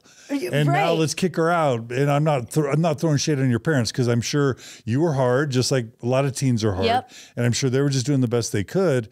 But they're all they were processing is she isn't doing what she should be doing, not let's provide her with another path that's holistic, right? And a system that integrates well. You're just left to the wolves, so to speak. Yeah, yeah. And honestly, even with their moderate upbringing of it all, I'm sure growing up around the people we grew up around, that they did bring both into play of, here's why you don't do it because of the church, and here's why you don't do it practically. But because all I was surrounded by was the church indoctrination, that it's like that trumped everything. So I do not remember a single moment where I was given practical advice about this stuff. And that's not because I don't believe that it didn't happen. I'm sure I was in conversations with my dad, being the logical lawyer that he is. I'm sure he gave me certain things that I wish I would have remembered, but at the time, the faith at large trumped that. It did not matter. And so it's this type of vacuum that leads people who are raised secular, or people who fall away from their religious system, to fall prey to either getting back into the religious system or to join some other cult or religious system. It's this exact vacuum. So take us now back to this story of you in the alleyway and praying, because where this all leads you is to recommit Right to Mormonism, right? Yes. Yeah. Yeah. So take us back to that dark moment, and then. Yeah, that was my first. I've had, I'll say, 3 rock bottoms in my lifetime at this point. That was the first one. Around what age? 19, I was 21. Okay. I was around 21 when this happened. And you're in an alleyway. In an alleyway, literally middle of the night, praying to the stars. And I was like, Heavenly Father, I need you to show up in a big way, because I'm not going to get myself out of this. I'm not able to get myself out of this. And I don't know where I land spiritually right now. So I'll just say I am in a place where I believe, and we can I think something's there, but like, I wouldn't say it's a certain religion's God. But at this time, I'm praying to Heavenly Father, and I'm just like, I need something to happen. And within that same week or two, my dad... This is after the suicide attempt? So the suicide attempt was a slow roller. So that, I mean, I don't know how graphic can we get on this. Whatever you feel comfortable with. Okay, cool. I remember sitting in a conversation with my dad at one point, who he's tried really hard to understand mental health stuff, and he's gotten a lot better. But at this point, he kind of flippantly said a statement of, if any of my kids ever committed suicide, I would be so mad I wouldn't even throw them a funeral. And I don't remember what we were talking about, but that sentence stayed in my mind. So for me, with the suicide attempt, I basically thought to myself, I have to make it look like an accident. Maybe we should do a trigger warning for those who might be sensitive to talks about suicidal ideation or completion. Practice self-care. Yes. Yeah, okay. Yes. Perfect. So I needed to make it look like an accident. So what I decided to do was I only had access to, because I was living in the alleyway at this point, so I only had access to alcohol for free. Everything else I would have to buy. So I spent 6 weeks drinking myself to death and not eating food, not drinking water, not drinking anything that would provide, physical healing on the backside of the amount of alcohol I would drink. I only had access to alcohol, so I only drank alcohol. And according to the internet at the time, without food and water, you got like few days. And I was thinking I'm going to be gone after about 5 days, a week at most.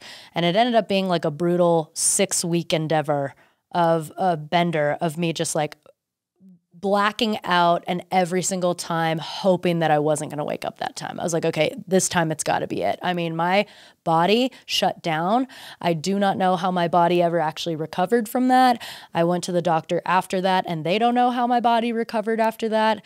But it was I was just doing a number on my body in hopes that I would not wake up, thinking it'd be a couple days, ended up being a few weeks, and it was just brutal. And the thinking was that your dad wouldn't think of it as a death by suicide because it would have just been you drank. Yep. He would just think, oh, she kind of pushed her limits and drank too much. Yep, drank too much and wouldn't know that it was on purpose. So that was my mentality behind that. So then he picked me up from the frat house at some point in this time. And honestly, this time is so blurry to me because I was just my brain could not function normally. I was just dehydrated to the highest degree. I don't remember a lot of that other than I ended up back at my house. I remember when he picked me up, and I remember being back at my house, and I remember detoxing for months after that on my own. Cause I'd never told my parents at that point how bad it was. They just knew that I was like incapable of, thinking for myself. The conversations were hard. I just kind of hibernated and detoxed on my own for about 6 months after that. And then what brought you back to church? And then the relationship that I had been in my senior year of high school through all the frat life, so we were together for like 4 years, ended. Oh. And that was pretty brutal. And it was right around the time that I thought I was getting better. So it was a surprise. But we ended, and I said to myself, okay, well, I've given the you everything that I have, and I've experienced that to the fullest. So, and I want to kind of get back into the church and live a better life and not party as much. So where do I go? BYU. I drove down to BYU to hang out with my one friend that I had down there and met my future husband within that same weekend of hanging out with this group of all returned missionaries, all BYU students, and just got roped into the polar opposite crowd of the crowd that I had been running with for the last few years. I mean, it must have looked really appealing, right? Clean, squeaky white, happy, chaste, quote, moral chaste. Oh yeah, youth, this was everything. I mean, that group and my future husband, like, he was everything that I was taught as a young women's attendee to find in my life. This priesthood holding returned missionary, and all of his friends were like that. And I remember feeling like the oddball for sure for pretty much that entire time. But it was still safe. Like, it felt so safe, and I felt very protected, and I felt like this is going to save me. This is going to totally save me. And he was also attracted to the rebel because he liked being the savior. So we were this perfectly codependent match of, he's going to save me and I wanted that, and he's going to save me and he wanted that. And it was just like, he was like reconverting me and rebringing me back into the fold. And I ate up every second of it for a period of time. I was just like, this is going to be good. This is going to be great. We're going to raise our kids Mormon. And at the time it was just like, we're raising our kids Mormon, but I don't really want to get married in the temple. I was kind of like on the line there. I was like, I'm not really temple ready, but I'm ready to go back to church and to raise our kids in the way that we were raised. So what was the amount of time between meeting him, getting engaged, getting married, and how did that all go? We got engaged like 8 months later. We got married within about a year of dating. So Matt got married a year later. Yeah. And in that time period that we were dating, he basically was trying to, get me to get back into the super active realm. We would read scriptures together occasionally and go to church together every Sunday and stuff. And then we broke up for a period of time, just for like a month. And in that period of time, I was like so desperate to be back with him that I was like, I'm going to read the Book of Mormon cover to cover again, and like read it 3 times or something, and got my patriarchal blessing in this period of time. And he was all really supportive of this. And I was just like, honestly, I don't even know what I was looking for, but I was so desperate for a level of safety that I hadn't had for so long that I was just willing to kind of do whatever he wanted. So it was important to him that I got my patriarchal blessing, so I did. It was important to him that I read the Book of Mormon cover to cover again as an adult, so I did. And we ended up getting engaged like a few months after this breakup, and because that's so healthy. And at that point, it was a decision of, are we going to get married in the temple or are we not? And I begged him for so long to not get married in the temple. I just said, I'm not ready for that level yet. I'm not ready to go to family events with their expectation now being that I'm wearing my garments. And so I'm not ready to like have to cater my outward appearance to the church right now. Like I'm just trying to figure out kind of what I believe when it comes to theology and doctrine. Like, I don't want any added social pressures. And the temple, I feel like, is going to put my family and your family in this position of thinking that I am at a certain level of Mormonism that I'm not at yet. And so the warnings came left and right, and I was warning him. My family members were even warning him, like, I don't know if she's going to change after you guys get married. Like, are you okay with this level of Mormon that she is? Which was a goer who still occasionally drank, but I still went, and I wanted to raise my kids in it. So, did you drink in front of him? I think when we were dating, maybe one time. And he didn't really say anything about it. It wasn't like a big deal. I had told him, I said, if we get married in the temple It finally came down to this. I said, if we get married in the temple, then that's fine, but don't expect me to stop drinking right away, and don't expect me to wear my garments right away. And I basically gave him this list of like, here's what I'm not ready for. But if you care so much because your parents are going to judge the situation if you don't get married in the temple, because there was high pressure from his family, who was staunch, like way more strict Mormon than I grew up with, then I will get married in the temple. But all of these things aren't things that I'm ready for. And he completely agreed. Like totally was like, that's fine. I respect that completely. We'll take things at your own pace is the verbiage he used all the time. We'll take things at your own pace. Once you get married, once we go through the temple, we'll take things at your own pace. So we get... I have two questions. Yeah. Number one, why weren't you all in? Why weren't you, because you had hit rock bottom? Like, oh yeah, I'll wear my garments. I'll stop drinking forever. I'm in, because some of the most Orthodox Mormons I've ever met had those moments of dark crashing rock bottom, and their response to that was ultra orthodoxy. And I'm just wondering why you didn't follow that pattern. And then I have a second question. I think I was, my depression had not fully subsided. So in regards to self-medicating and things like that, I wasn't ready to fully commit to like a lifetime of sobriety. So with word of wisdom stuff, it had to do with that. And I had social anxiety around the idea of giving that up, because it was most of my friends were not active Mormon or Mormon at all.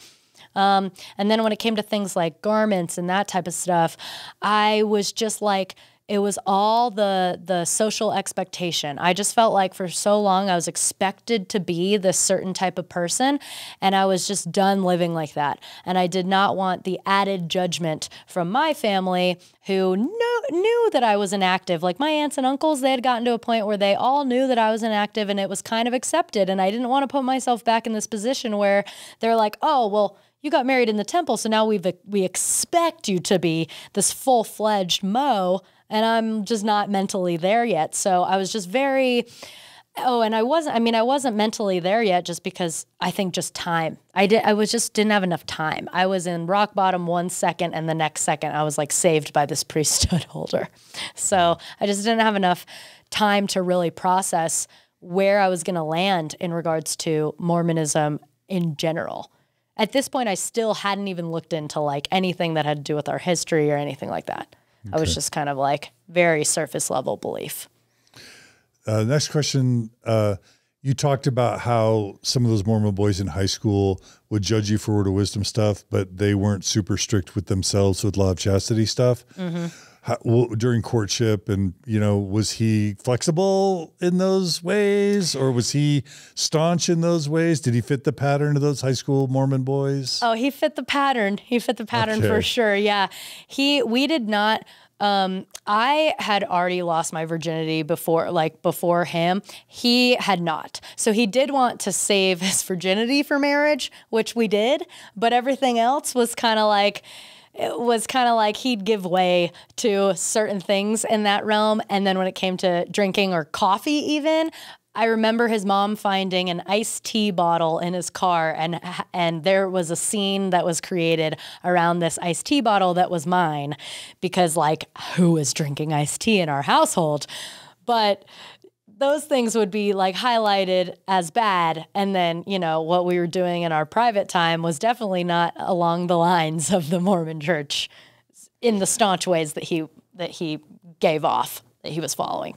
I mean, that's that kind of that pattern of BYU of like doing everything but, and all the creative ways to be sexual without just explicit intercourse, I guess. Right? Yeah. Yeah. Yeah, so they really got away with a lot of things that they didn't deem as like breaking a rule.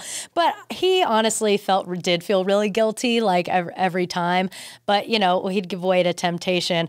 It was just kind of weird that he just never, the word of wisdom was judged so much harder than the law of chastity. And that's so weird because number one, the word of wisdom, when it was written, was optional.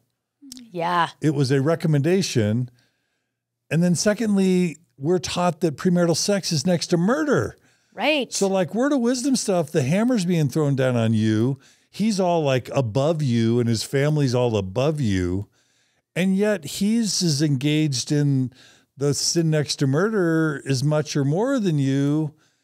And like free pass, like no big deal. That's a weird hypocrisy. It is weird. And I would say those exact same things to him. Like even in bishop interviews and stuff, I remember thinking that answering questions about the law of chastity was way worse. Like I was way more nervous around those topics. And those topics got more punishment in regards to like how long you had to go without taking the sacrament. I remember if I confessed to a sexual sin, I couldn't take the sacrament for close to 6 months to a year. And if I admitted to drinking, my bishop was like, all right, 3 weeks or something like that. So I remember using these things to argue with my husband about like, why am I not being punished for these things as much?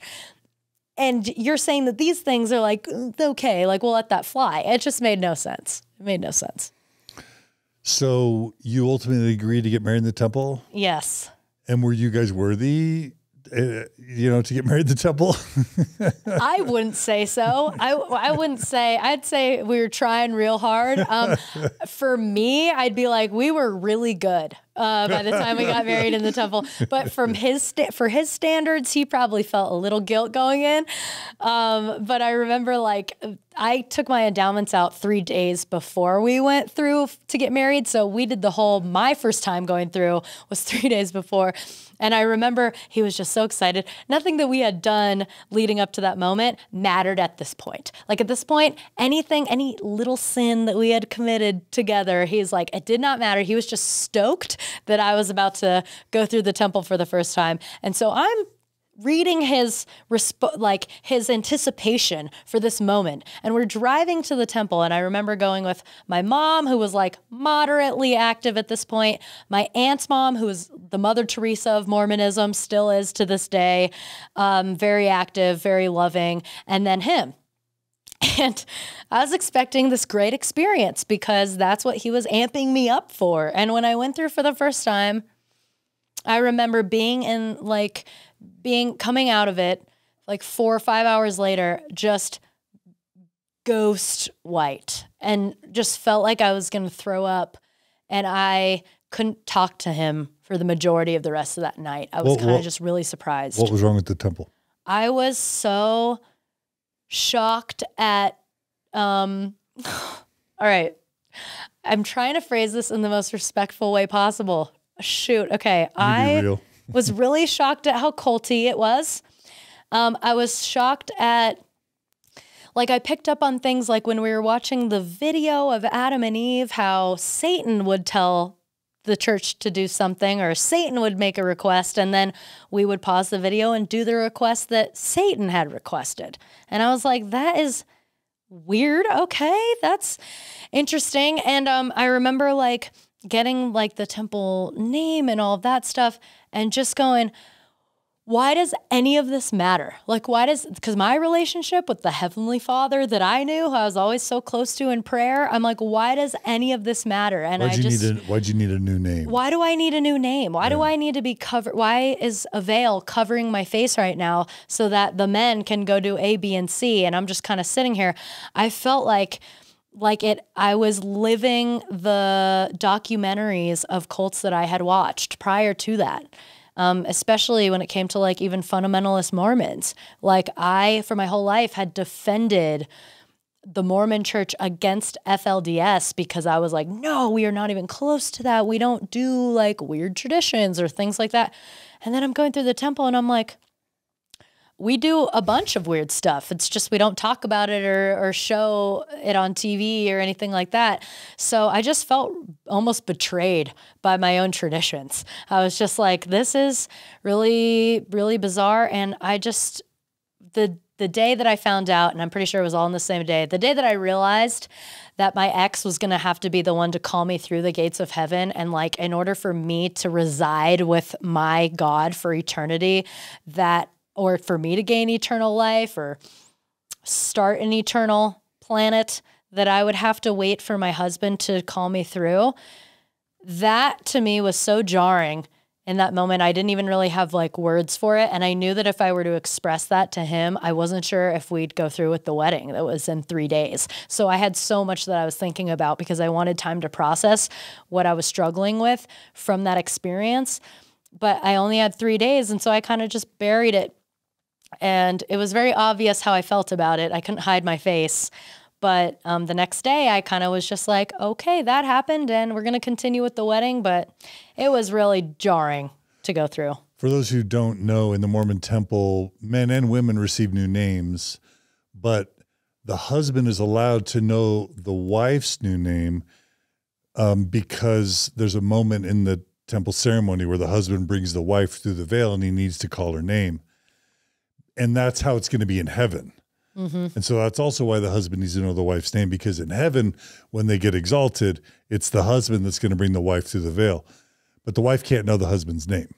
Yeah. And so there's this weird patriarchal thing going on, right? Yep. It's very weird. It was very weird. And I remember being in the last room of the ceremony, and I finally see him there in the room, and he's just kind of giving me this look like, wasn't that the most amazing thing you've ever experienced? And I'm sitting there going like, where's the nearest trash can? Because I actually want to puke. Like, I did not feel good. I felt physically ill. And he saw my face and was just like, oh, it didn't, like, that moment didn't save her. Okay, I don't know what we're gonna do. And it was just kind of weird. It was weird. But by then it's like 3 days to the to 3 days till the wedding. Yeah. We really didn't have a choice at that point. So we thought. Because to call it all off is a big deal. Yeah. You would have gone through probably when the woman hearkened to the husband. So the husband committed to God to obey God, but the woman would commit to the husband to kind of hearken to the husband's counsel. So the woman's covenant wasn't with God, it was the husband. And then the husband's covenant was with God. That would have been how it was. They've changed that since you went through. Oh, because great. feminists complained enough. Yeah. But for 80 years, it was like it was. Yeah, I must have been right on the cusp there. Also, the women don't have to veil their faces anymore. Wow. Which is pretty much brand new. Okay. Thank you, feminists. Thank you, internet. Well, I mean, yeah, even with like garments, I think I was still in the era where you had to wear your bra over your garments and things like that. And it was just like, how awesome was that? It was so awesome. It was my favorite thing. It was just, honestly, imagine wearing a t-shirt under your bra, basically. Yeah. Like a silk Spanx, but your bra's over it. And so it's very slippery and it's not ideal. It was weird. So but you did it. You got married. I got married, and I remember telling Trevor that week, I shouldn't have used his name, but that's okay. I've already used it on social media. I remember telling him, I just really don't want to do this because I think the reaction from my family is going to be pretty obvious, and I don't want to be judged for a day that I don't wear garments. Well, me being, the rebel that I am, the day after we get married, it's August, it's really hot. I'm in short shorts and a t-shirt, and we're moving my stuff from wherever I was living to our new apartment. And I remember I had a family member come over, and my ex is right next to me, and she just looks at my thigh and puts her finger on my thigh and just goes, "Wow, already?" And totally makes like this moment out of me not wearing my garments within 24. She garment shamed me within 24 hours of my wedding. And I just remember looking at him, just going like, basically with this look of like, see, exactly what I was afraid of happened less than 24 hours after we got married. And he was like, I think pretty worried at that point because he knew I was right. And I don't think he knew how to deal with it. So yeah, that happened, and we went on our honeymoon, and I got wasted on our honeymoon because at that moment I'm kind of thinking, I think we were both thinking, what did we just do? And I operated in self-medicating mode, and at large it was like the trip was fine. It wasn't like totally tainted by that, but I think he wasn't mad at you for drinking on your. Oh no, he was. I think at that point, looking back, he emotionally detached in that moment. he started emotionally detaching after we went through the temple when he realized it was not going to be a coming to Jesus moment for me, that ceremony was not going to save me, that it was going to take a lot more than that for me to be in it. And he really could not deal with that very well. And so we almost no one I've entered, we're 1,600 episodes into Mormon Stories. Almost no one had a good temple experience that I've ever interviewed. Like literally almost no one. Not even the people who were like super active too. Not even them. Like, I mean, occasionally it happens, but. No, I think they're so shocked. They're Right, so Jen? shocked. Right, Jen? Yeah, not for me. It was not good for me either. So. Yeah. And you were super active at the time that you, like, yeah, super I was believing. I was super active, and all the things that you listed, like I wrote them down as you were saying them, and I'm like, yep, yep. It's like the same list in my mind of everything. You weren't a blackout party frat sorority girl. You were a faithful, devout Molly Mormon, right? Mm-hmm. Yeah, at the time, yep.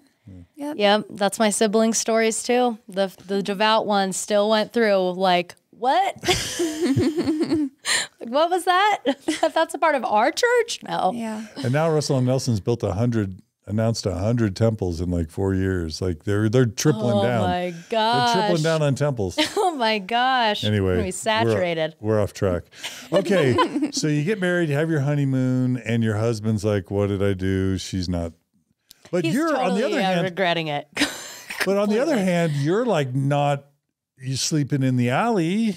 Right. You're not wanting to die, not blackout drunk all the time. So for you, you've upgraded your life. Yeah. Right? Yeah, I've totally upgraded. I've upgraded, and we're like still like, going to church, and I kind of feel like, okay, I've landed in at least what I was always brought up to believe I should have as a woman. I've got it. I've got this priesthood holding husband who's going to raise our kids Mormon, and he's going to, go to school, and it's all going to be about his career, and he's going to be in oral surgery. So he's going to be super successful, and it's like all about that. And I really thought that I had made it. I just thought, in comparison to where I was 2 years prior to our wedding, like, I'm in a good spot. So even if I'm drinking occasionally, that's still miles better than where I was before.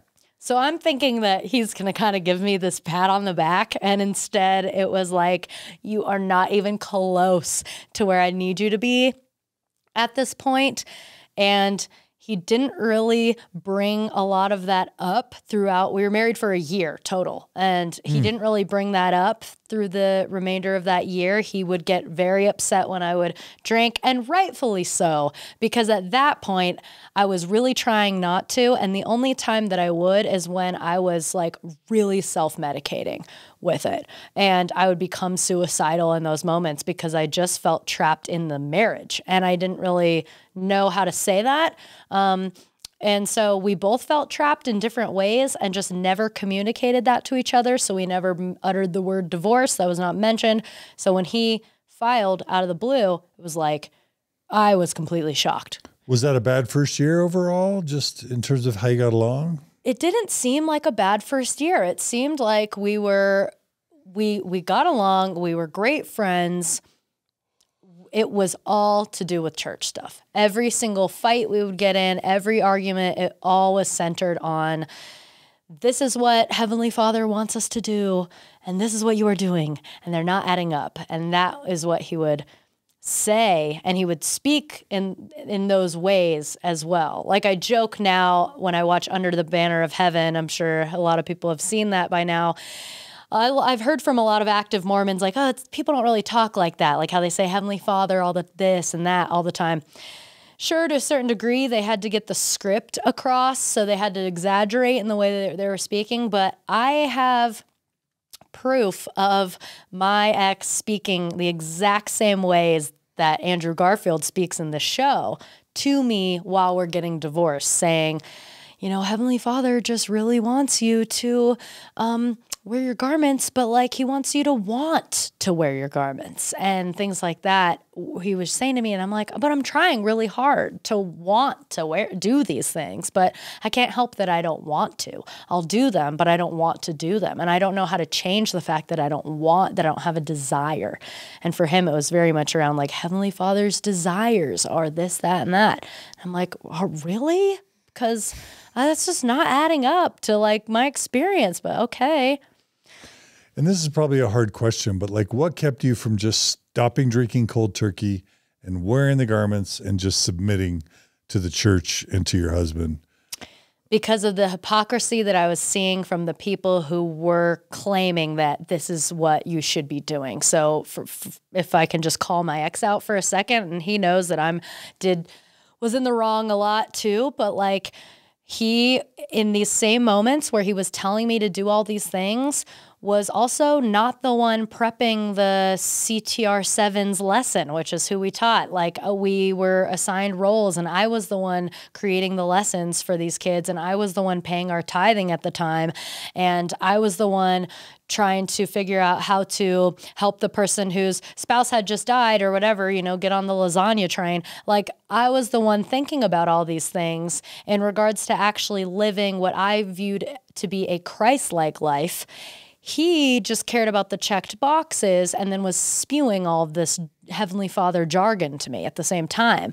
So I never wanted to fully buy into it because I wasn't sold on the fact that the people who do those things are the Christ-like ones. Like I was all about like, who are the Christ-like ones here? Who are the ones who are going to be driving to church and see the person on the side of the road who needs help and stop to help them knowing that they're going to be late for church versus the one who's going to pass the person who needs help because being on time to church is important.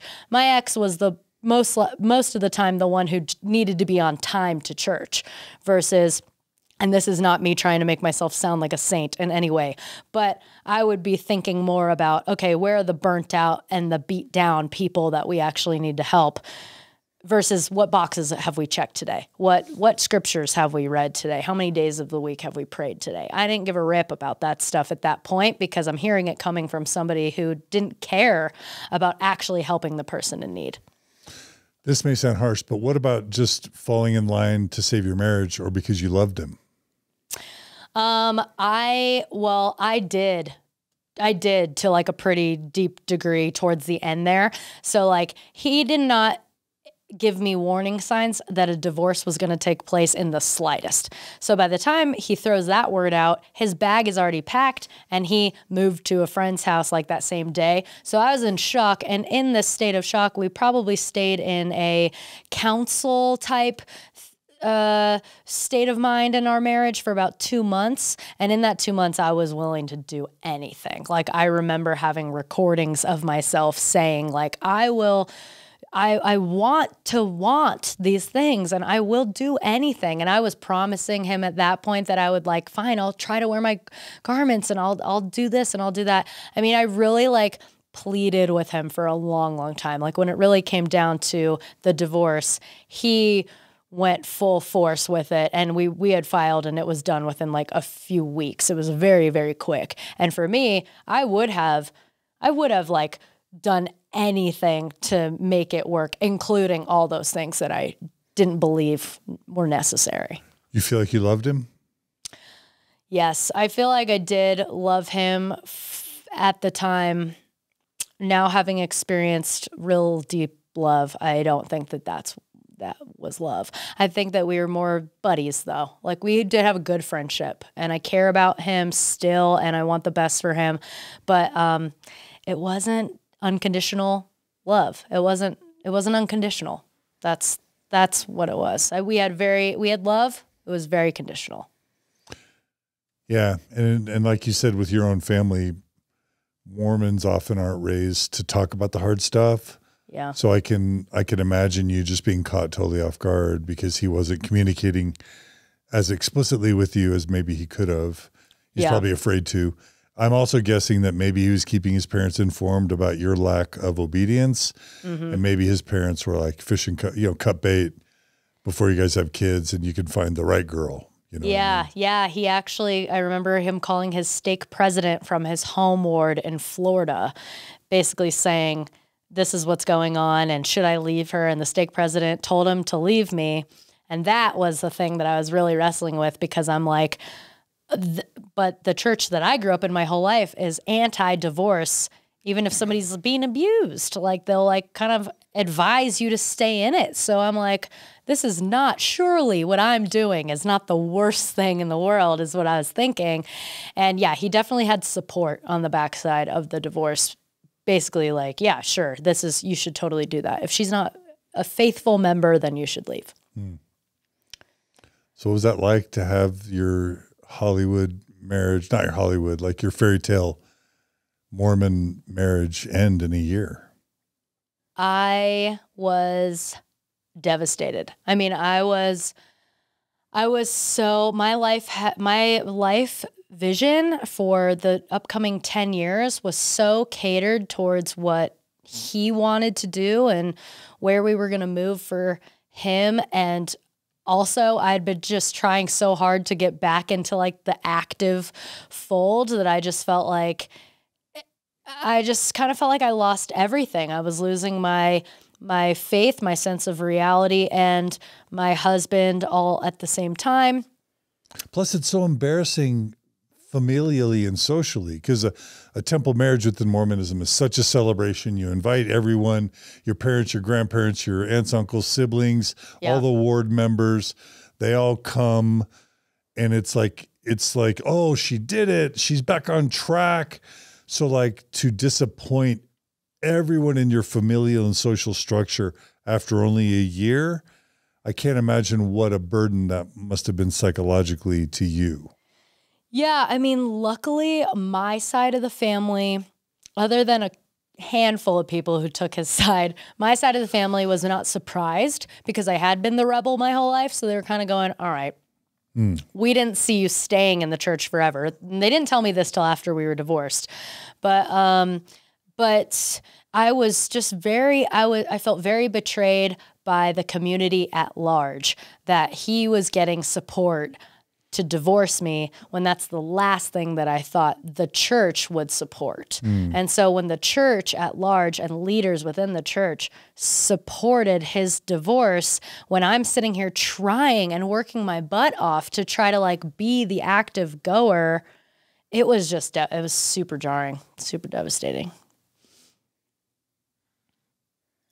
Yeah. But yeah. Okay. So where to go from there? Christianity. So you would have had to fully deconstruct Mormonism to move to Christianity, right? Kind of, you would think, except that I jumped into Christianity so fast after that my deconstruction of Mormonism happened simultaneously that my reconstruction of like biblical beliefs in Christianity happened. So it was really confusing. I didn't really have a moment where I deconstructed all of the Mormon church and then was kind of agnostic or atheist and was just like, oh, yep, this is what I've come to terms with. It was very much okay, I'm going to jump into this belief and learn this belief, and at the same time ask questions to my core group at the Christian church, like, is this a Mormon thought or a Christian thought? Let's back up. So how do you go, you get your temple divorce, your sealing is whatever. How do you convert to Christianity as a Mormon, even as a liberal Mormon or a lax Mormon or as a semi-jack Mormon? Yeah. That doesn't just happen. How did it happen? It happened, well, it was about 6 months after our divorce. I'll back up. The month that we were getting divorced, I had one coworker out of a bunch of Mormon coworkers. I had one Christian coworker.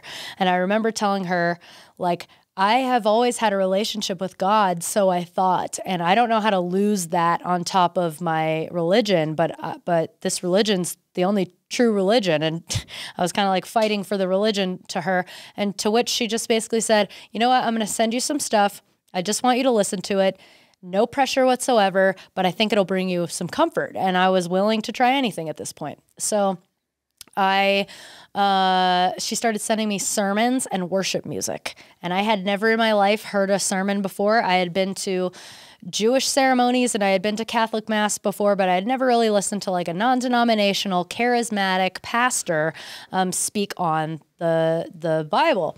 So I started listening in my cubicle 9-to-5 job, 8 hours a day of sermons. And in between each sermon, I'd listen to worship music, which for me as a musician, going from hymns that I thought were just sinfully boring to worship music was like my world exploded in the best way. I was like, whoa, this is truth. And I kind of ignorantly thought that I was in this moment stepping into, oh, this is the ultimate truth. Like I've been being told my whole life that I've landed on the ultimate truth, when really the Bible and the things that I've had right in front of me my whole life that the Mormon Church kind of claims to follow, depending on the translation, is in fact, like there's so much more to figure out here when it comes to the Bible. And like, I didn't feel like I was losing all of Mormonism because I was like diving into the Bible. So I was just like,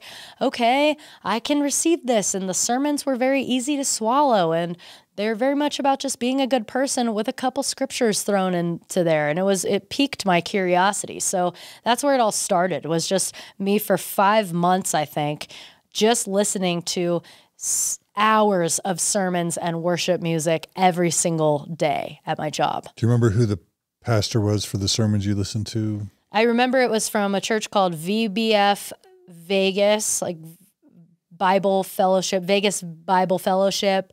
I don't remember the pastor's name, but it was some church in Vegas. Okay. Yeah, some big mega church. And it was very charismatic, and the music was so beautiful and moving and like real. Like I felt like, oh, these people are on fire for Jesus. Like the Mormon Church claims to be the one true church, but the passion that I see for Jesus isn't there in comparison to what I experienced at the Christian church. I experienced just like every ounce of everyone's day and thought and musical likings all were surrounding just Jesus. And I was like, whoa, these people actually know what they're talking about. These people actually like study the truth, is what I like thought in my mind at the time. So it was 5 months of that until she invited me to a church service at some South Mountain in Draper here. I went there for like a couple weeks in a row, just kind of as an attendee it was the first time that I was experiencing everything that I had been listening to for so long in real life. So I felt like I was like seeing a celebrity for the first time live at a concert. It was just the pastor spoke very similarly to the pastors that I had been listening to on a podcast, and the worship music was live and incredible and the exact same to what I'd been listening to. Was Pastor Rick at South Mountain? Yes. Okay, so we interviewed Pastor Rick. Oh, really? At South Mountain on MormonStories. Oh, nice. So okay, yeah. We'll include that in the show notes. So, okay. So he was the pastor. He's not there anymore, but he was the pastor. Rick and Paul were the pastors. Paul was like one of the founder. Yeah. I think might be still there. Yeah, he's still there. From what I know. Yeah. I remember going there and I got involved they have a transition class that I'm sure he talked about. So I joined that. Russ Webster, did you meet him? I don't think so, okay, no. But I remember going to their Mormon transition class, and I was like, oh my gosh, this is so cool. This is making everything make so much sense. And I remember talking to the worship pastor at the time, Paul's son, and saying, I sing, and I don't know if that's to any use to you, but I'd love to join the team. And it just never really happened. I just ended up being kind of just an attendee there. It wasn't until a few months after going there just as a kind of a ghost that I met somebody through a job interview who said, hey, I used to go to that church too, and now I'm going to this one 15 minutes away, and they're looking for worship leaders. And to me, just kind of wanting to be a part of a community again, and if it had to do with singing involved, I was all here for it. I was like, okay, well, where is this church, and can I come visit it? And that's the first day that I stepped into the church that I ended up becoming a major role at. And do you want to mention that name, or do you not want to mention that church's name? I'll keep that off just in case. Okay.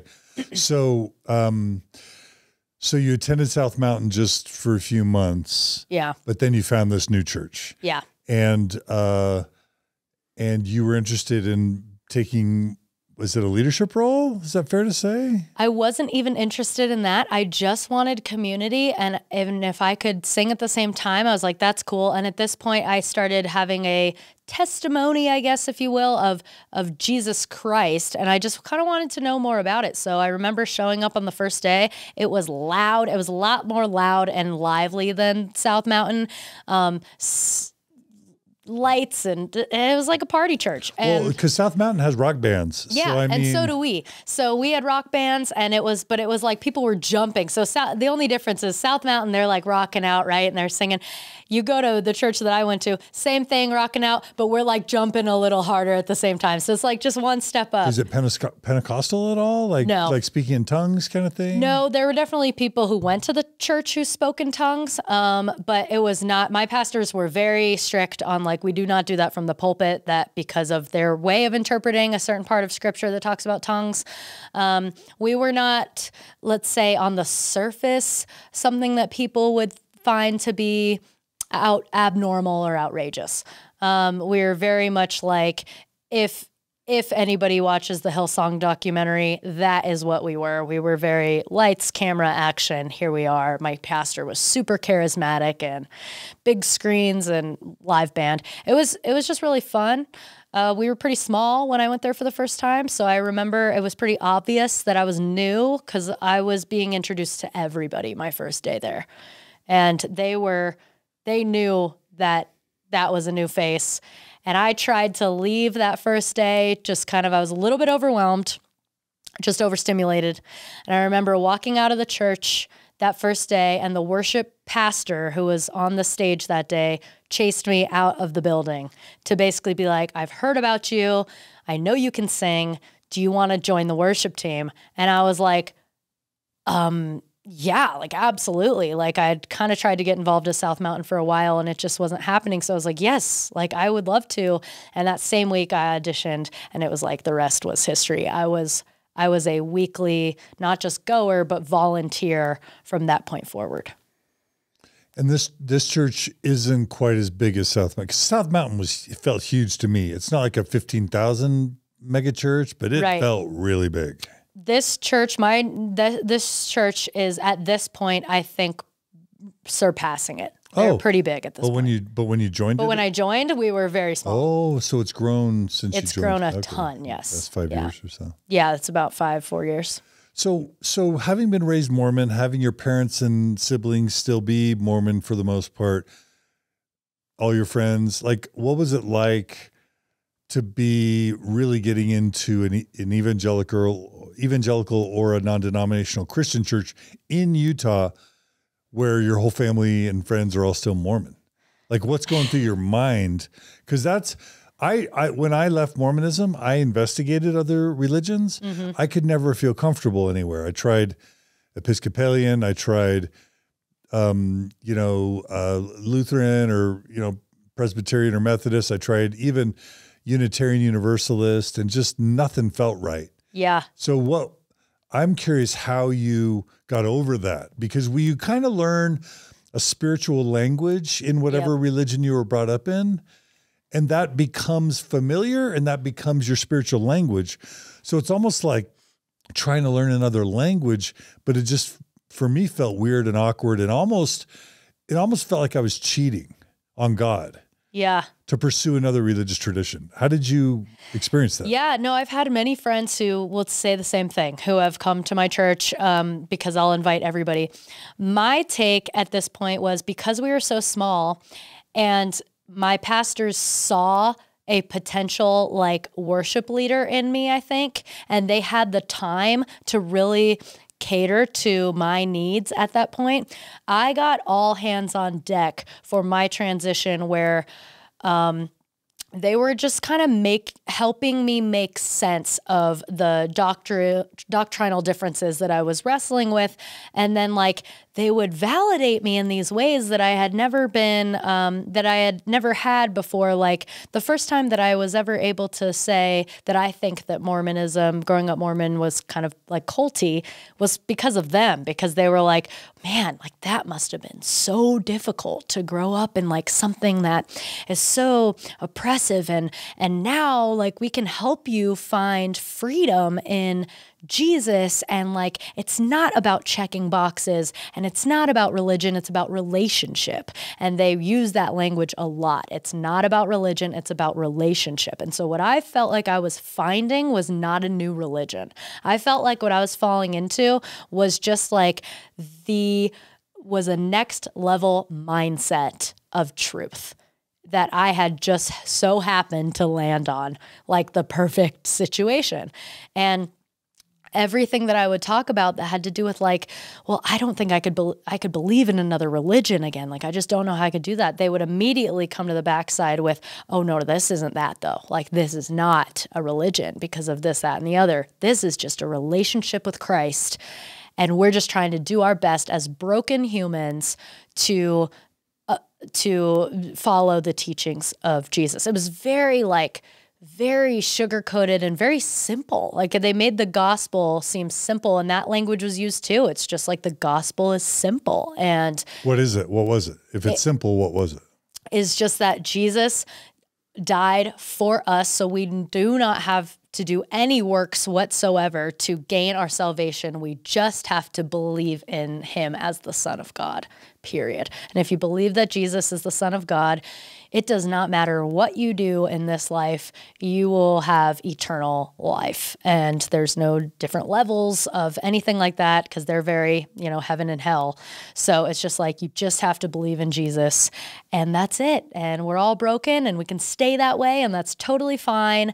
And as long as you believe Jesus is the one true Savior, you're good.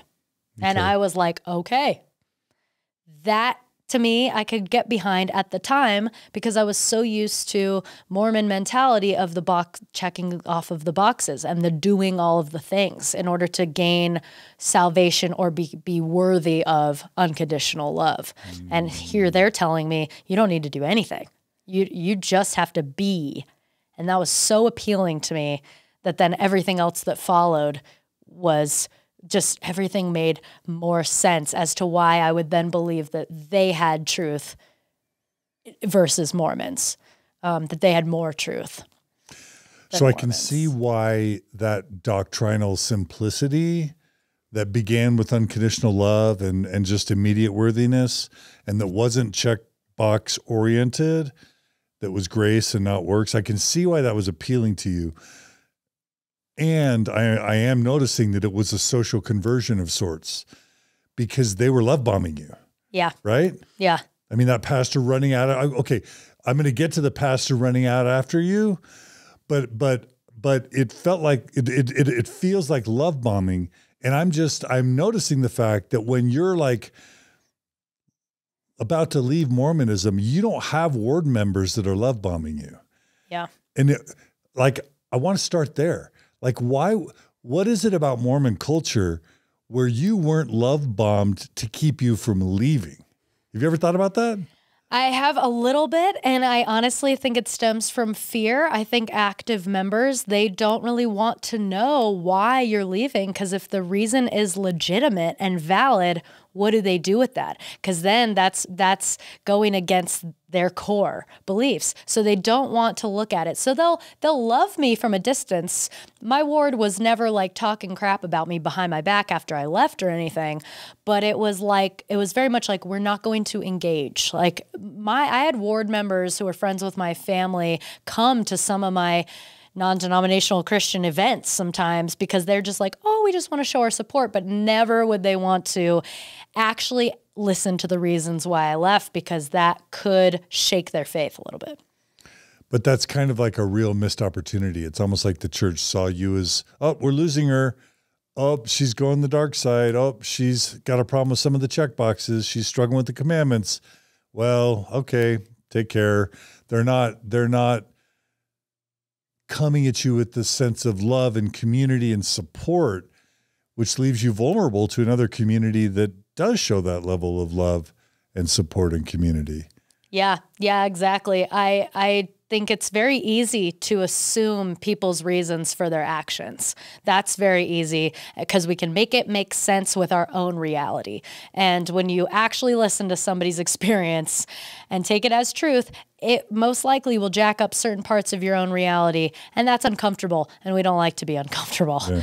So, yeah. But the weird thing is Mormons love bomb you on your way in. If you're a convert, if you're an investigator to the church, or if you're an 8-year-old kid, you're going to get love bombed the heck out of, they're going to love bomb you to death. You know what I mean? Yeah. Well, I mean, I've now learned, unfortunately, that that's not unique to Mormonism, that when you leave a Christian church as well, you're very much pushed out so that the narrative could be controlled. And so that's not just a Mormon thing to love bomb you on the way in and kind of like ignore you on the way out or even push you on the way out. That's maybe more of a human thing than a Mormon thing. Yeah. All right. So this church is love bombing you in. Yeah. And the doctrine felt more affirming and supportive and simple. Yeah, it felt more appealing. Right. It felt more simple. I mean, even down to things like sacrament versus we call it communion in Christian church. And the fact that, sacrament gets taken from you if you sin versus I go to Christian church and communion is offered to you more if you sin, or it's like, because it's solely for the reason that's of, interesting. we take this in remembrance of Jesus's sacrifice. Why the crud would we ever not take it as a sinner? Because you would think you would need it more. Oh, if you're isn't that sinner. Interesting, Jen? Like Jesus is all about helping you get clean. Why would you take the sacrament away from people when they're struggling? That's when they would need it most. Exactly. Right? Interesting. Same with temple. Like I've heard people say that. It's like, oh, you sinned, you can't go to the temple. It's like, wait a minute. Yeah. Wouldn't Heavenly Father want you having your most sacred, if the temple were only sacred, wouldn't he want you having the most sacred spiritual experiences? Yeah. When you're struggling the most? Yeah. The LDS Church, I think, uses it as a shame thing. Yeah. To get them to do what they want. Gets you in line. Yeah. Yeah. There were things like that unfolded before my eyes constantly, like multiple times a day for years, where it was just a continual validation that where I was at was, I thought, right and true and, everything, but at least at bare minimum, better or more true than the Mormon church, because they were making sense of things for me that were biblical. And as a Mormon, I still claimed to believe in the Bible. It's like depends on where you grew up, I guess, in Mormonism, how much you believe in the Bible, but they were making sense of the Bible to me that was directly contradicting, where I could kind of look at things they were saying and go, oh, the Mormon church is directly contradicting what Jesus himself said according to the Bible. And that's where I was like, I'm going to save every Mormon in Utah is what I thought. I literally got to this mindset of just my goal at that point was, okay, now that I've figured it out, I'm going to now take this and set this Jesus tone example for the entire Valley of Salt Lake City and all my Mormon friends and family that like, I'm going to just lead by example because I now know truth from Jesus's own mouth. And I'm going to use that to save them from the Mormon church is what I thought. Yeah, there would be like a little bit of that in your mind though, because you would be saving them from all the shame, all the boxes to check off. Yeah. Yep. And you'd be saving them. You would, and you'd be offering them what you learned there, that is just the grace of Christ that they need. Yes, I think so many, and this is why I had such a hard time when I started my TikTok at first, because I was like, well, evangelical Christianity saved my life from Mormonism. So I did not want to be somebody who was going to prevent an ex-Mormon who had just left Mormonism, who needs something, from going to a Christian church. But now, after all the things I've experienced, I can't get behind that anymore. But for me, it was life-saving, So let's just go through some of the main tenets and how they shifted from the Mormon version to the non-denominational Christian version. So how did your view of God change? Well, the Trinity is totally different. So God, the Father, Holy Spirit, all in one in Christian church, where Mormonism, Did you like that change? No, that change, honestly, I could never fully get my brain to completely get behind it because it didn't make that a lot of sense. But I would just kind of I started praying to Jesus instead of like Heavenly Father. I would pray to Jesus specifically, who I then was taught, was just God in the flesh. And so Jesus, God, it kind of depended on what mood I was in. If I needed an older brother figure, I'd pray to Jesus in that moment. If I needed a father figure, I'd pray to God in that moment. And then if I was going into a situation where I knew I needed the strength of the Lord, I'd operate in and through the Holy Spirit, is how we would phrase it. So, my belief of God, my relationship with God didn't change too much because I always had a pretty prayerful life. But yeah, the Trinity was pretty weird for me to wrap my head around at first, but it got behind it. It wasn't like a holdup for me. I was just kind of like, well, I don't think we'll ever fully know that or be able to understand it because Christians themselves can't even fully understand the Trinity or like explain it to its fullest. They always have somewhere where they stop. So I'm like, okay, I just was okay with not knowing fully. So God was the same. What about the role of Jesus, the atonement, that sort of thing? The atonement was everything because all of a sudden this atonement that I thought I had to work so hard to earn basically was now just given to me. And my appreciation and my gratitude towards Jesus Christ was like out of this world. It's all I could talk about. I honestly, asking any of my friends who have been around me for the last 5 years, I'm the Jesus freak friend because it's all I could talk about. I was just like, how are we not all operating with just this abundance of gratitude at all times that he would do this for us? And like the celebration of Good Friday, not just Easter, but Good Friday and Palm Sunday and all the holidays that surround Easter. I was like, why aren't Mormons who claim to have the truest truth of all truths celebrating these things? Like, why aren't we honoring the resurrection or like and even the gruesome sides of that? Like, why aren't we really trying to understand what Jesus went through claiming to be the Church of Jesus Christ of Latter-day Saints? Like, why aren't we really understanding that? And so I felt like Christians really held this deep appreciation and gratitude for just what Jesus did, because now they can live in sin and it's totally fine. And because we're free by the grace that Jesus gave us when he died. So I just felt as far as Jesus is like, I do remember when I was Mormon looking forward to Easter and Christmas specifically because we talked about Jesus more than we did on other days where it was like MormonStories specifically.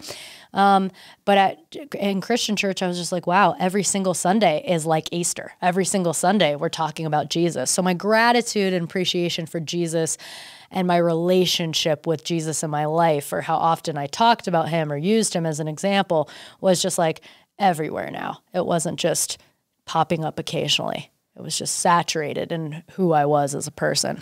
So then what about sin? Like, what about drinking? What about drinking too much? What about sex with, premarital sex? Like by the way, I don't know if you know this, but Bednar, one of the Mormon apostles, just last week gave a press conference that we reviewed part of it last week, and we're going to finish it this week with the Q&A. But he made the point to stress that the Mormon Church believes you're not saved by works, but you're saved by grace, that we're not a works-based church. But what I'm hearing you say is that's not the Mormonism you absorbed growing up. Yeah, no, not really. I mean, especially when it came down to like the levels of heaven, I thought about that all the time. I'm like, well, here I am, definitely a telestial soul, and all my family's going to be celestial. And that sucked for me to think about because I'm just like, I'm going to be so separated. But like in this version of it, it's like, well, if they just believe, then they'll be in heaven. Heaven's like one big party for everybody, basically. Yeah, that is interesting. I didn't really think about that. That the actual LDS heaven is it's exclusionary. It's by works. Yeah, where you go for sure. So how him saying that is totally Oh, it's ridiculous. Yeah. Well, just because we're all, we try to talk about this or we will. Like, it's all about, did you get the Mormon baptism? Did you get the Mormon confirmation? Did you get the Mormon endowment? Did you get the Mormon temple wedding? Did you go on a mission? Did you check all the boxes? Were you worthy? That's all it is conditions. That's what the check boxes are. Right. They're meeting the conditions. Yeah. So to say we're not a works-based church is kind of ridiculous. It's ridiculous. Yeah. If we actually believed that that Mormonism wasn't a works-based church, then we wouldn't have stipulations for who can operate in certain roles or who can attend certain ceremonies. Go to the temple. It's just like... temple. Right. Like you can't, it's outrageous. Okay. So then what is sin? Like, I can't imagine it being okay to just sleep with whoever or to get, blackout drunk all the time. So what was sin and why did you even, does that mean you just had no standards, no morality, or did it work differently somehow? Sin was definitely still a topic all the time. Like they're still not for premarital sex.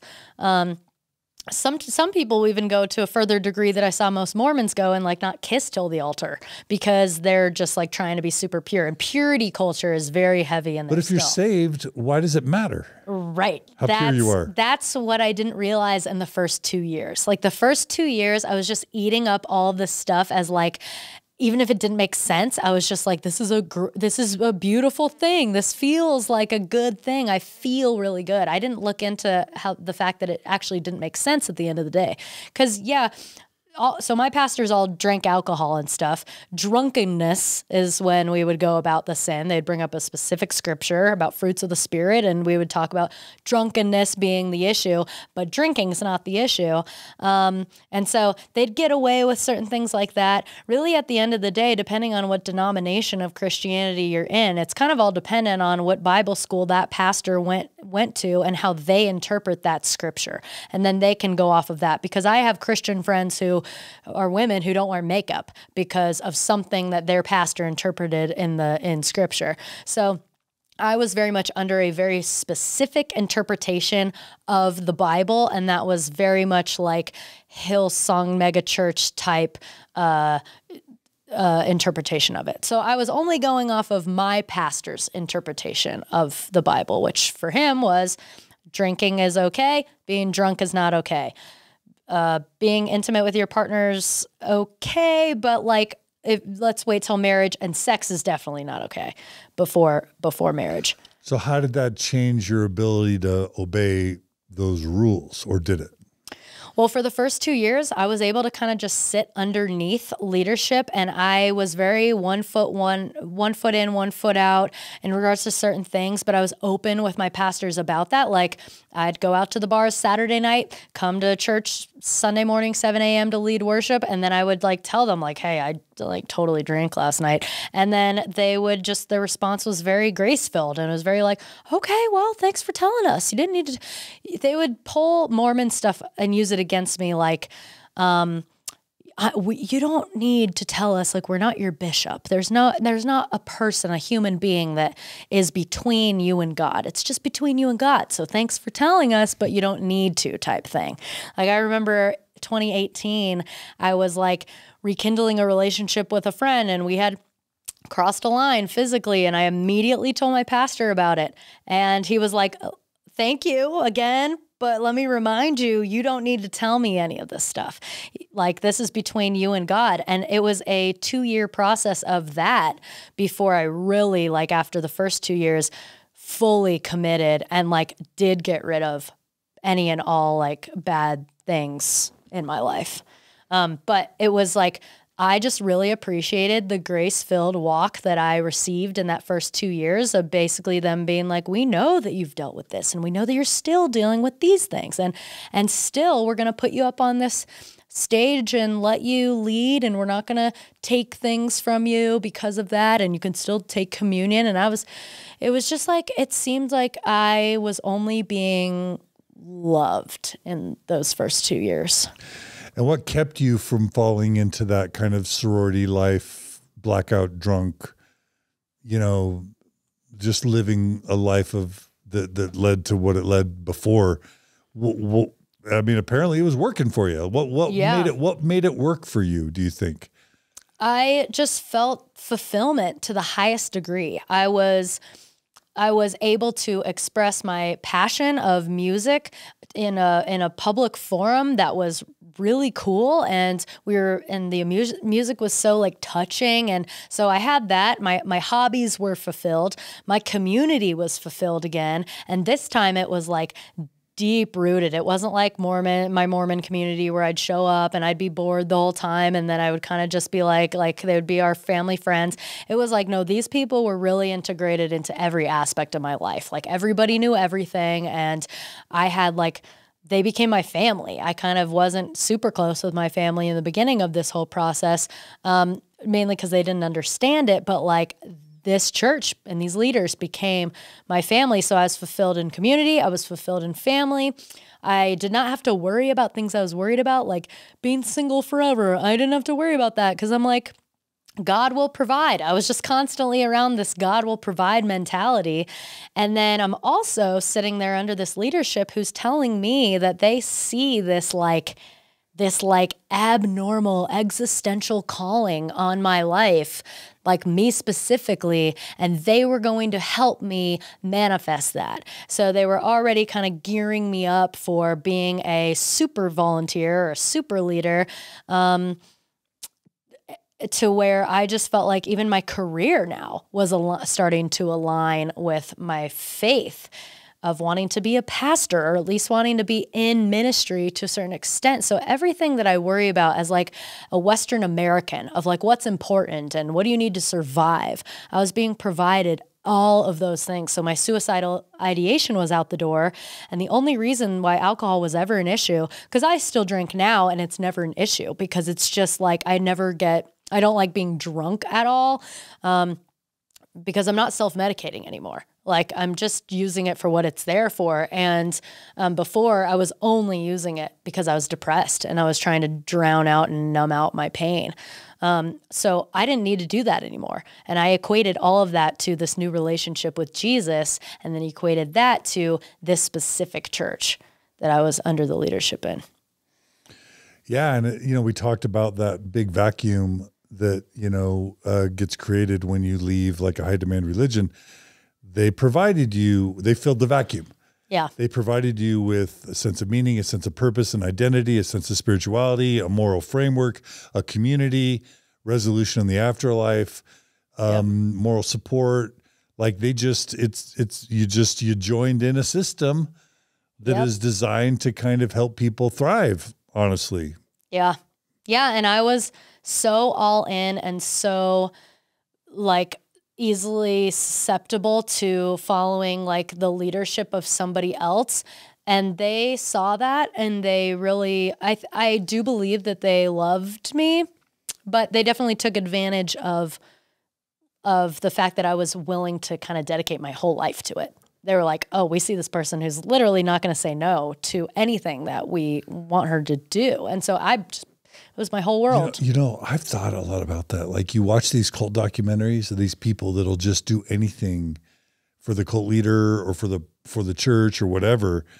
Like, I mean, I was in that to some degree. I was in that in high school for sure. And on my mission, things happened on my mission that made it so I was always kind of like a little bit skeptical and kind of took it on my own terms. But like since getting kicked out of Mormonism, like I can't imagine submitting to anything ever again like that. So so I give myself slack for having been raised in it, where I get my devotion on my mission, etc. But like imagining wanting to give everything to anything, kind of blows my mind. So I'm wondering like how that was to be willing to give so much, to believe in something so much that you almost don't care what they ask you to do. You're down. Yeah.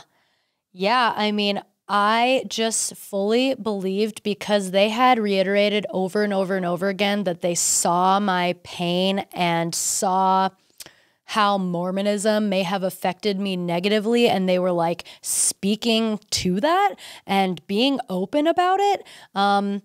I was like, wow, these people really, really just want to protect me. Why would they want to do that unless this was like, unless what we were doing was good or true? I felt so safe underneath this group of people and so protected that it's kind of like, as a kid, I had no reason to not believe my dad. He was just my protector and my provider and all these things. And it jumped into that exact same thing. And the reason why, so I'm sitting where you're sitting in regards to Mormonism and how you'd never be able to go anywhere again. That's where I'm at now.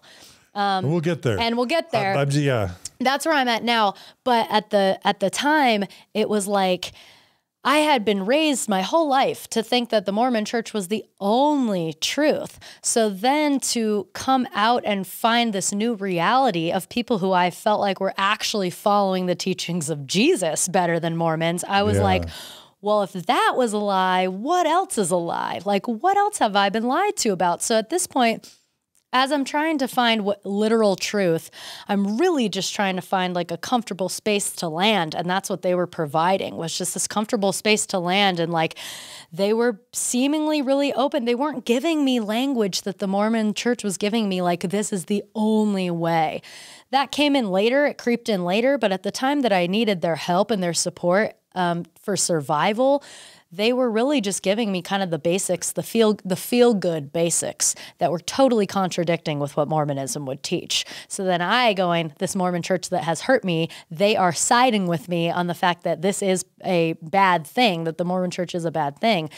I just felt like so protected. There was no way I was going to leave that. Yeah. So when you study these high demand religions or systems, there's always that love bombing initial experience. Mm-hmm. And there's always like somehow a difference between the theology that you're taught at the beginning. And it's usually very simple. It's this whole milk before meat kind of thing. And there's usually some difference between that and what you end up learning later. Once you're really in it. Yeah. And it sounds like there was some of that. Totally. Okay. The parallels were the same. Really quickly, I want to, I think of evangelical Christianity and non-denominational Christianity. First of all, is there a difference between those two? I don't think so. Evangelical is like the belief of the Bible, every sect of Christianity believes in the Bible. Non-denominational seems like more of the chiller version of evangelical Does it Christianity. just mean not Baptist and not like it's like you don't have to be baptized into it feels less religious to be a part of it. Less churchy, less churchy. Like you still get church, but non-denominational kind of seems like they can just ebb and flow with whatever they want, but it's all under the evangelical umbrella. Okay. So it is still you would have identified as an evangelical. Yeah. Mm-hmm. Okay. And were you baptized into it? Yes. Yeah. How long did it take? It took, just a couple months into going to that church, I kind of was like, I want to do this. Because they describe baptism. So this was another difference. They're telling me, baptism for Mormon church, that's like your initiation into being a member of the Mormon church with that process. But in Christianity, baptism is just an outward expression for an inward change of heart. Period. That's it. And I was like, well, I have had an inward change of heart, so why wouldn't I want to outwardly express that? So I then... Okay, so was that...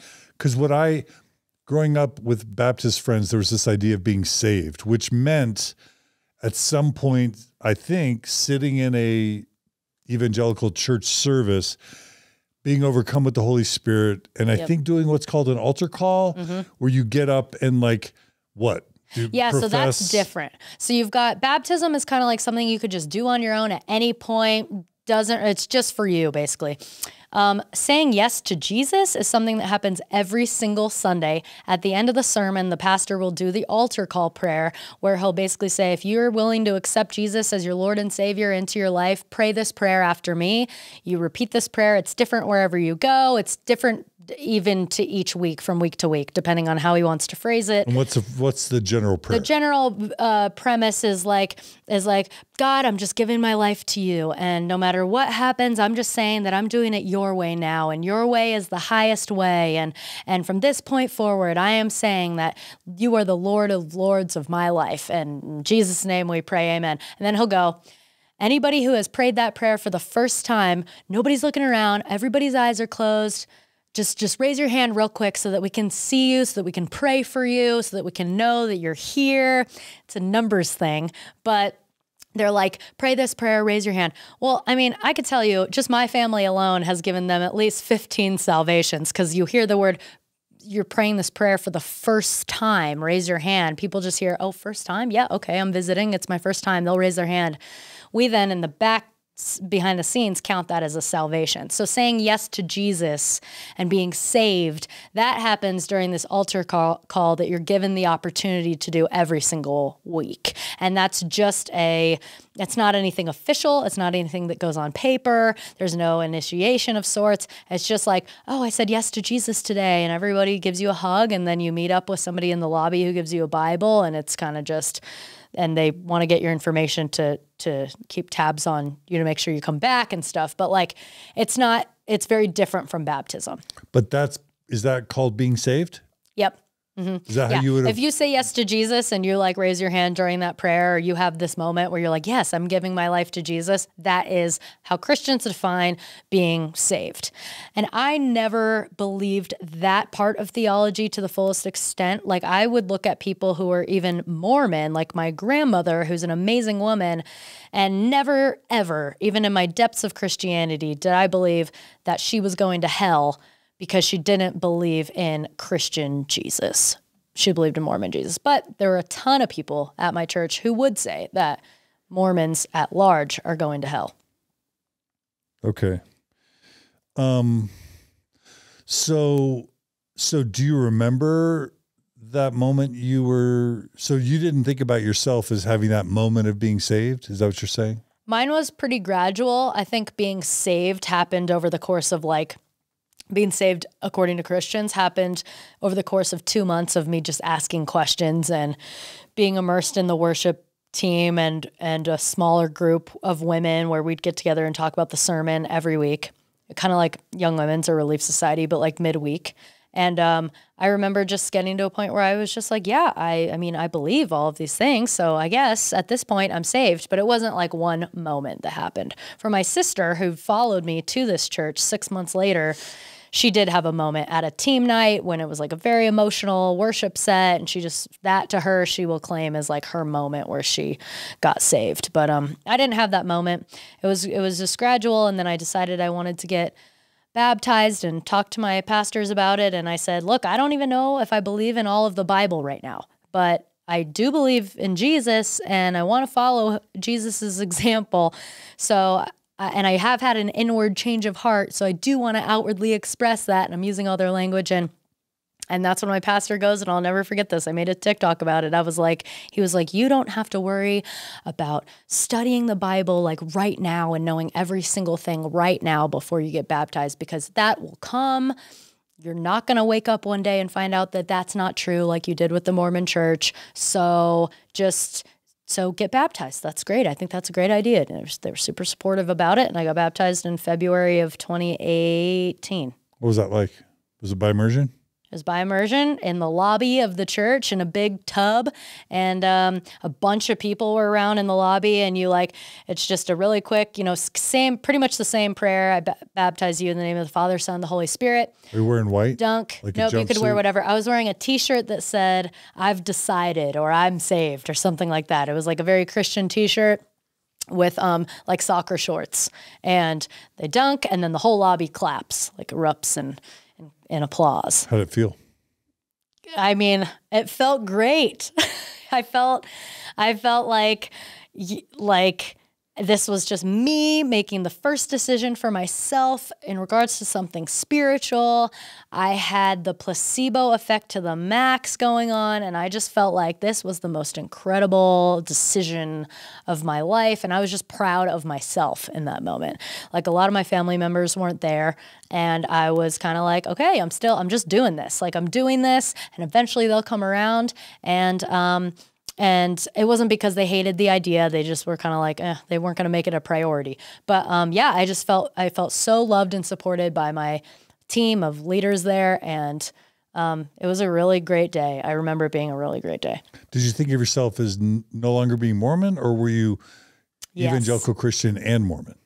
No, I had, in preparation for being baptized at the Christian church, removed my records from the Mormon church, just out of... to be symbolic. Like, I was like, all right, that's done. I'm done with that. I do not believe in Mormonism anymore. At this point, I had debunked enough theology to be like, okay, yeah, I do not believe that church at large is true. I'm going to step into this. And it was like a full restart. Okay. And, so, oh, shoot. I was going to ask a question. Was your family alarmed? Were they concerned? Did they, they'll like tell me things now that they would have never admitted back then. But back then, I just remember my mom was kind of like upset at the fact that I was being so vocal about it, because I think it was her ward was asking questions. Just hush up. Yeah, the ward was starting to ask some questions. They would see me post about, singing about Jesus, and all my captions on Instagram for years was about Jesus. And I think she was just really confused and kind of felt like I was like, this was me being rebellious again, because I had been rebellious my whole life. So I think a lot of my family almost viewed my baptism as a rebellion of like, me saying, screw you for raising me Mormon, I'm going to become a totally different religion. And now they don't think that at all. But at the time, I just remember like being supported to a certain degree. My dad loved going to the church. He loved watching me and my sister sing. And that's where it was at for him. Like, he loved the fact that there was coffee in the lobby, and he was just like, all right, yeah, this is fun church. This is rock and roll church is what he called it. And he just liked seeing his daughters up there performing. It wasn't a spiritual thing for him. I was praying every Sunday that he would like have it be a spiritual encounter of some sorts. But for him, he was just supportive of the hobby that we were living out. And my mom was kind of like distant and didn't really want to talk about it. And then the rest of my extended family was like supportive when it was brought up. But it wasn't like, let's go out of our way to be supportive. But it wasn't, let's go out of our way to be against it either. You must have felt really amazing having kind of hit rock bottom in college, and then, got divorced in a Mormon. Like, those are a couple really low points. Yeah. And now all of a sudden you found something that you chose that feels right to you. You've got this, you're enveloped in this community and you're thriving. That must have felt amazing. Yeah, it felt so good. I mean, really every single box of my life that I wanted to check off that I cared about was being fulfilled in that moment. And I do remember still struggling with depression, spurts of suicidal ideation throughout the first 2 years that I was at that church. And it just wasn't the same. It was cared for differently. It was cared for in a very like proactive way. So I thought, where like I'd express a concern that I had with my own like depression, and it would be like immediately I'd get 30 people calling me, "Can I pray for you? Can I pray over you? Like can I bring you something? Can I do this? Can I whatever?" And I was just like, man, okay, I can in the future, if I hit rock bottom again, I'll be cared for and protected in that. Versus the last 2 moments of rock bottom that I've hit, college and the divorce, I didn't feel like I got a rally of support around that. I felt like I healed from those things on my own. And now I'm looking at this church and this new life going, nothing could happen that would like take me away from the support that I'm going to get here. And that was like the most comforting thing for me. It's amazing. Yeah. Really quickly, this is just a geek question. Did you view your Mormon family as saved or as not saved? I viewed them as totally saved because my optimistic self, I never believed in hell as this hellfire and brimstone where people are going to be tortured for their whole life. I kind of viewed hell as like a mindset. So, and that was just personal to me. But I couldn't, my dad almost died in 2019, the beginning of 2019. And in that moment, I just remember kind of being faced with that question for the first time. I had been a Christian for a couple years at this point, and that was the first time where I'm going, oh, a lot of people who lead me do believe that if he died in this moment, he would go to hell. And I just don't see, that's not how the God that I've been operating with works in my mind. So I just don't see, my dad's like a really great person and has always been like kind of the hero in my life. And if he dies right now, I know he's not going to hell is basically what I would think. So I never got like this intense fear of hell that my ex-evangelical friends talk about when they talk about their childhood. I never had that experience. So I did think they were saved, my family. So Mormons were good in your mind. Mormons were good in my mind. As far as eternal damnation goes, right. Mormons were good in my mind. The reason I wanted to save them had nothing to do with eternal salvation and had everything to do with the fact that I felt like I could save the life that they have to still live here on earth. I could make that better. I could provide freedom for them while they're living here, but it had nothing, my desire to take all the Mormons out of Mormon church and bring them and make them all Christians had nothing to do with the fact that I was worried for their salvation. I like always kind of thought, no, they're good. Like they'll be fine. But I want to make their life that they have now so much more free. Yeah. Less guilt and shame. Less guilt and all shame. This amazing spirituality, not this boring, dead religion that's not really focused on Christ, right? Right. Like even the subject of repentance, like my pastor would whip out scriptures and go, here's what repentance is. So we get loud and passionate at church because that's not what not repentance, reverence.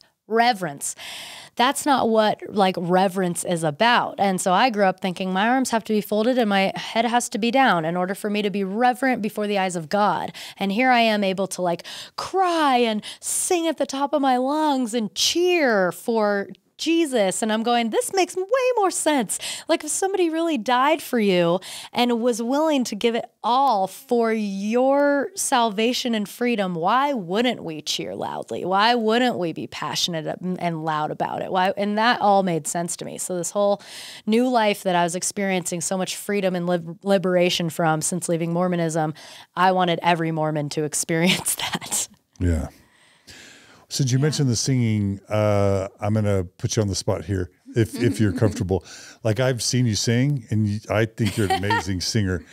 Would you be comfortable singing, just pick some random Christian song that you would have really loved and just sing a little bit for our audience, just to give them a sense of when I say you were a singer and when you say you sang, so they can get a sense of what is meant by that?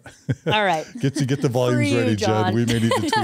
We may need to tweak the soundboard depending on the volume. I'm like level. Now trying to remember if I have. Okay. Me. We sang this song. This is just the first one that came to my mind because when we started the song at a big parking lot worship night that we had during COVID. In the beginning, it just goes, the atmosphere is changing now, for the Spirit of the Lord is here.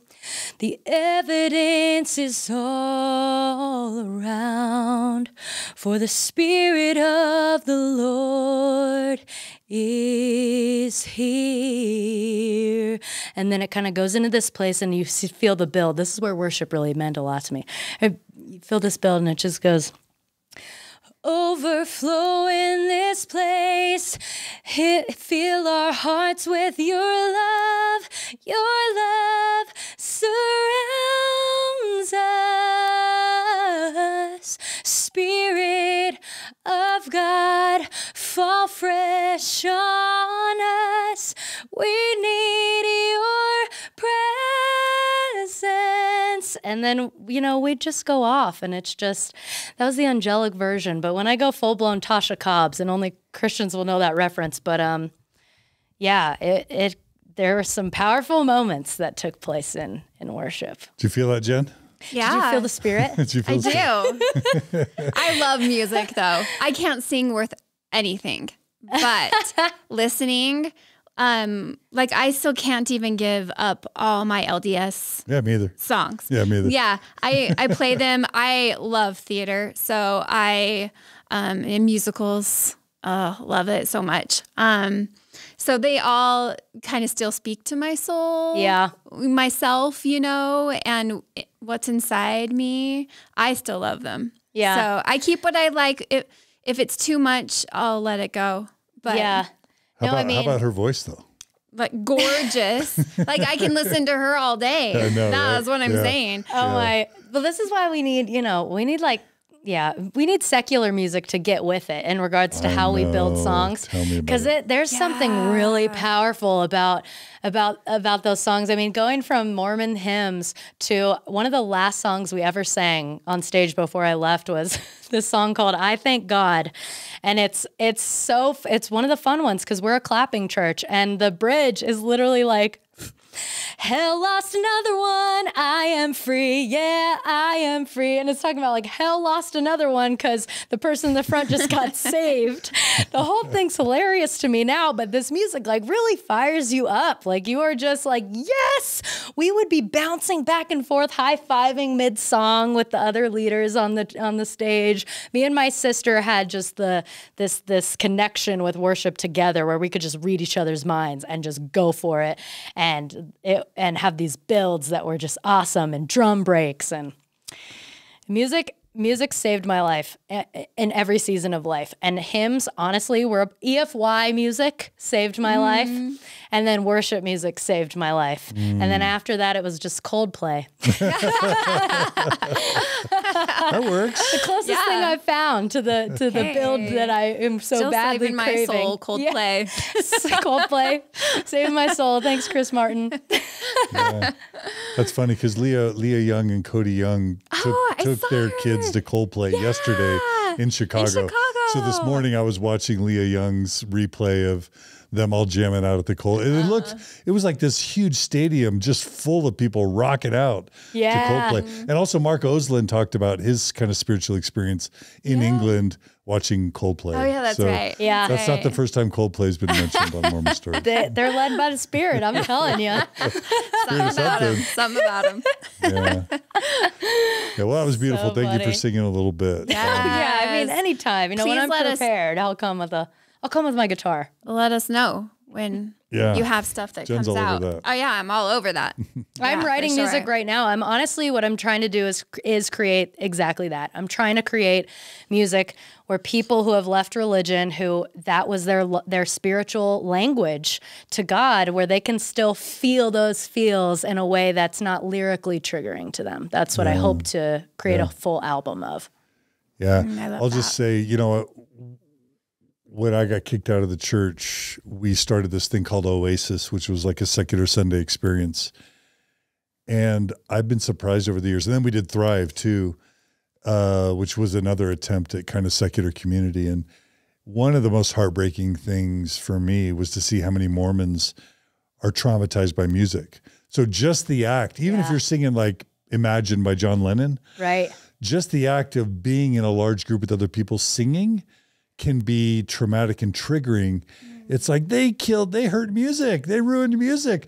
Mormonism ruined music for a whole bunch of people. Not everyone. Like I can still sing I can still sing Popcorn Popping, or, Sure. you know, I like to look for rainbows, you know, in a crowd and feel great. But there's people that want to get up and leave and feel traumatized by that. And it makes me super sad. It makes me because the level of goodness that they felt in those moments was probably surrounded by those bigger musical moments. And I remember these really touching moments happening at like EFY as a kid. And I equated that to a spiritual experience. And the same thing happened in worship. And it's just like, I have had and still have a really hard time in certain settings of music because I'm just like, I get PTSD a little bit. Well, it's because that's part of how, I mean, I don't want to make it sound like every church is trying to manipulate you through music. I think Right. it's just their way of worshiping. Sure. But because that's a tool, well, it makes you feel good because it makes you feel good, but also because that's how you kind of get pulled into the belief system and to the indoctrination and then to the commitment to the organization. Yeah. If you leave it, then it ends up feeling like a tool that was used to manipulate and coerce you. Totally.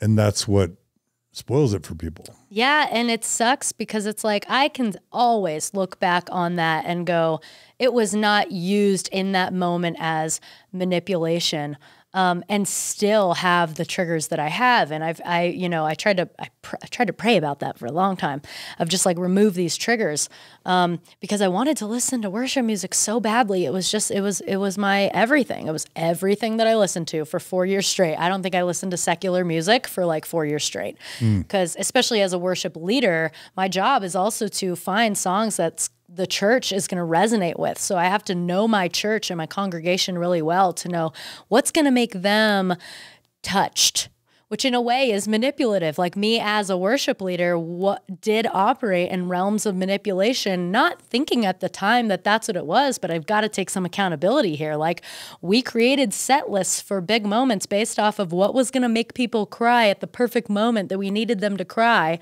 to set them up for this message or something like that. And we would never phrase it like that back then, but that's totally what we were doing. Yeah. So it's hard. It's hard to wrestle with that. So I think we're hitting a natural point of where we're going to break for this part one, and then we're going to take a break and then do part two. But I have a couple final questions before we wrap up this part. Yeah. Really quickly, what was the Christian teaching around eternal families and eternal marriage? I know the answer, but I want you just to say it. Well, so from my knowledge, heaven, you're not really like in family units anymore. So you go up and it's just kind of everyone is now just brothers and sisters in Christ. And it's just like one big praise party. So there was no like eternal family situation. And as far as families being together forever and being saved, it's really just if you have a family member who does not accept Jesus as their Lord and Savior, that family member is going to hell. And that's something that I think people don't choose to wrestle with as active Christians because the thought of that is too much.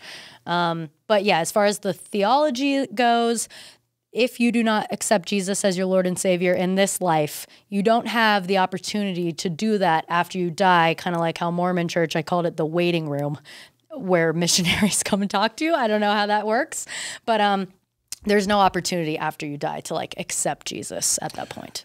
And that's actually biblically consistent. We talked about this with Sandra Tanner.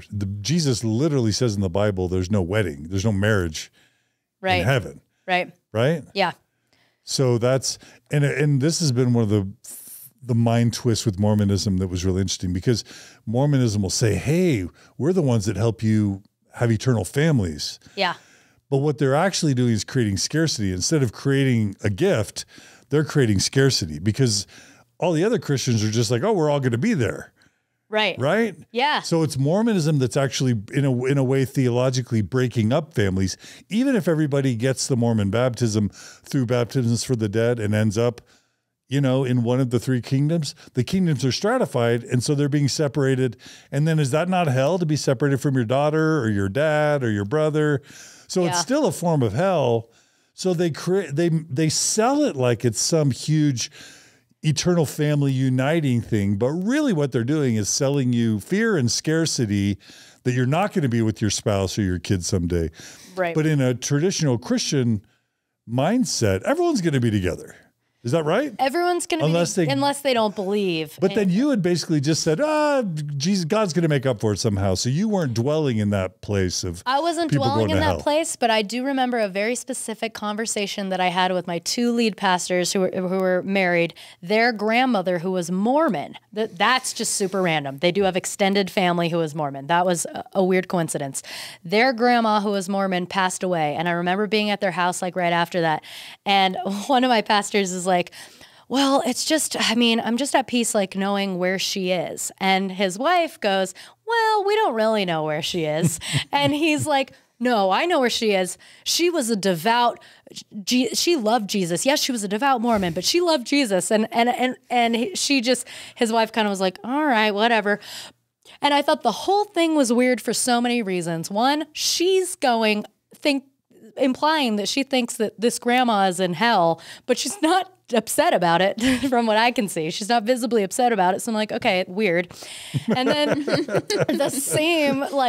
then the other pastor is like now dealing with this thing of just, oh wait, no, it doesn't make sense that an amazing woman like my grandma would be in hell, but his beliefs say that that's where she is. So I saw in that moment, wrestled with that. So that's why I say, like, even pastors, I don't think they actually really think about that to a certain degree, because it's painful. Because if they really believe what the Bible is saying, according to their interpretation, that's a lot of people to permanently bury when they die. That's a lot to deal with.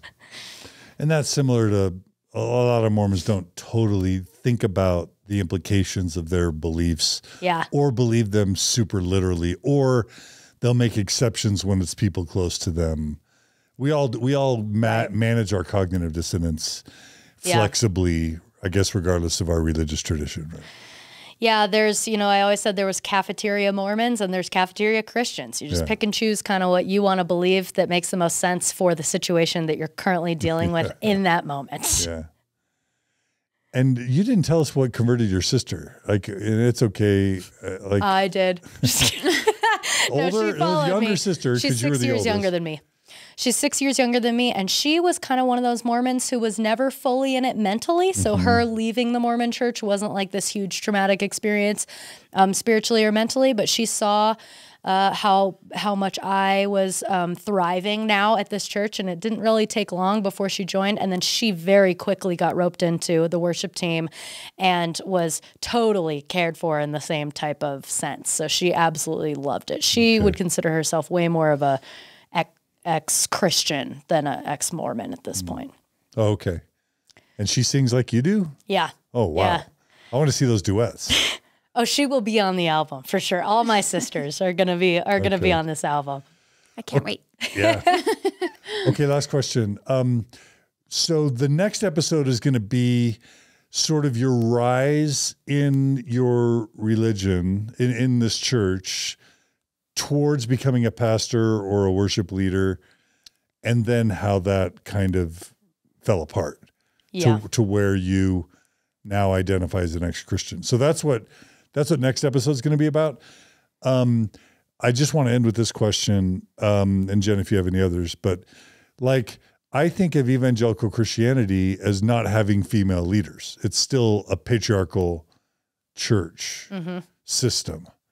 So, but then there's this Joyce Myers woman who's like a pastor, a female pastor. So like, what is the possibility? What is the possibility for a woman in evangelical Christianity? It totally depends on the sect of Christianity that you're in.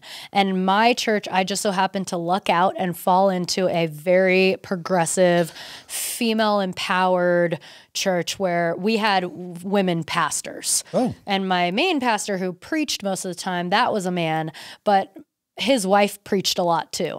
And we had female pastors. We had couples who were men and women lead campuses, and they were going to eventually make me one. So even as a single person. So yeah, there is a very specific scripture passage, and I don't remember where it's at, but I'll find it, that talks about the issue of women. And depending on how you were taught to interpret that in Bible school, you could land either which way. It's about women staying silent in the church, right? Yeah, it's something that Paul said. It's Paul. But they'll interpret it. They'll be like, well, if you know the hermeneutic and the homiletic behind this certain situation, then you would know that this meant this because he was trying to protect the women from blah, blah, blah. So they made it whatever they wanted. But luckily for me, I was in a very highly female empowered situation where a lot of our guest speakers who would come in for conferences were women, and people of color. They tried to like bring that in as well. So yeah. All right. Yeah. All right. So next episode is going to be how Rachel got fast-tracked into Christian leadership, but then how it all fell apart. Yes. Is that all right? Yes. Yes. That's part 2. Ooh, that's part 2. All right. Well, this has been wonderful. Jen, any final questions for Rachel or? No, I think I'm good. I'm excited to hear what's happening next. Well, Rachel, thank you so much for sharing this part of your story. It's not the traditional Mormon story, and that's one of the reasons I love it. And your willingness to be honest and open and vulnerable about your story. I know there's going to be a lot of people, even my Christian friends like Randy or Steve or Allison or others or Sandra, I know they're going to really value hearing your experience converting to Christianity or evangelical Christianity. So thank you for sharing. Absolutely. It's been a blast. Thanks for having me. Yeah. And Randy and Steve and Allison and Sandra, you don't have to watch the next part, okay? I promise I still love all of you guys, okay? All right. Thanks, Rachel. Thanks, Jen. It's great to have you as always. Yeah, it was fun. Yeah, thanks, Jen. Yeah. I'll bring my guitar next time. Yes, please do. I can't wait. We'll open with a song. We'll have an opening prayer and an opening song. Okay. I'm up for it. Whatever you want to do. All right, everyone. Don't go away. Come right back. If you happen to catch the live stream, it'll be tomorrow. But for everyone else, just jump right into part 2 on YouTube, on the podcast, Facebook, wherever you are. You won't want to miss how Rachel Wunderli goes from passionate evangelical Christian to ex-Christian and where she has landed. Thanks for all the support. Thanks for making Mormon Stories possible. And we'll see you guys all really soon for part 2. Thanks, everybody.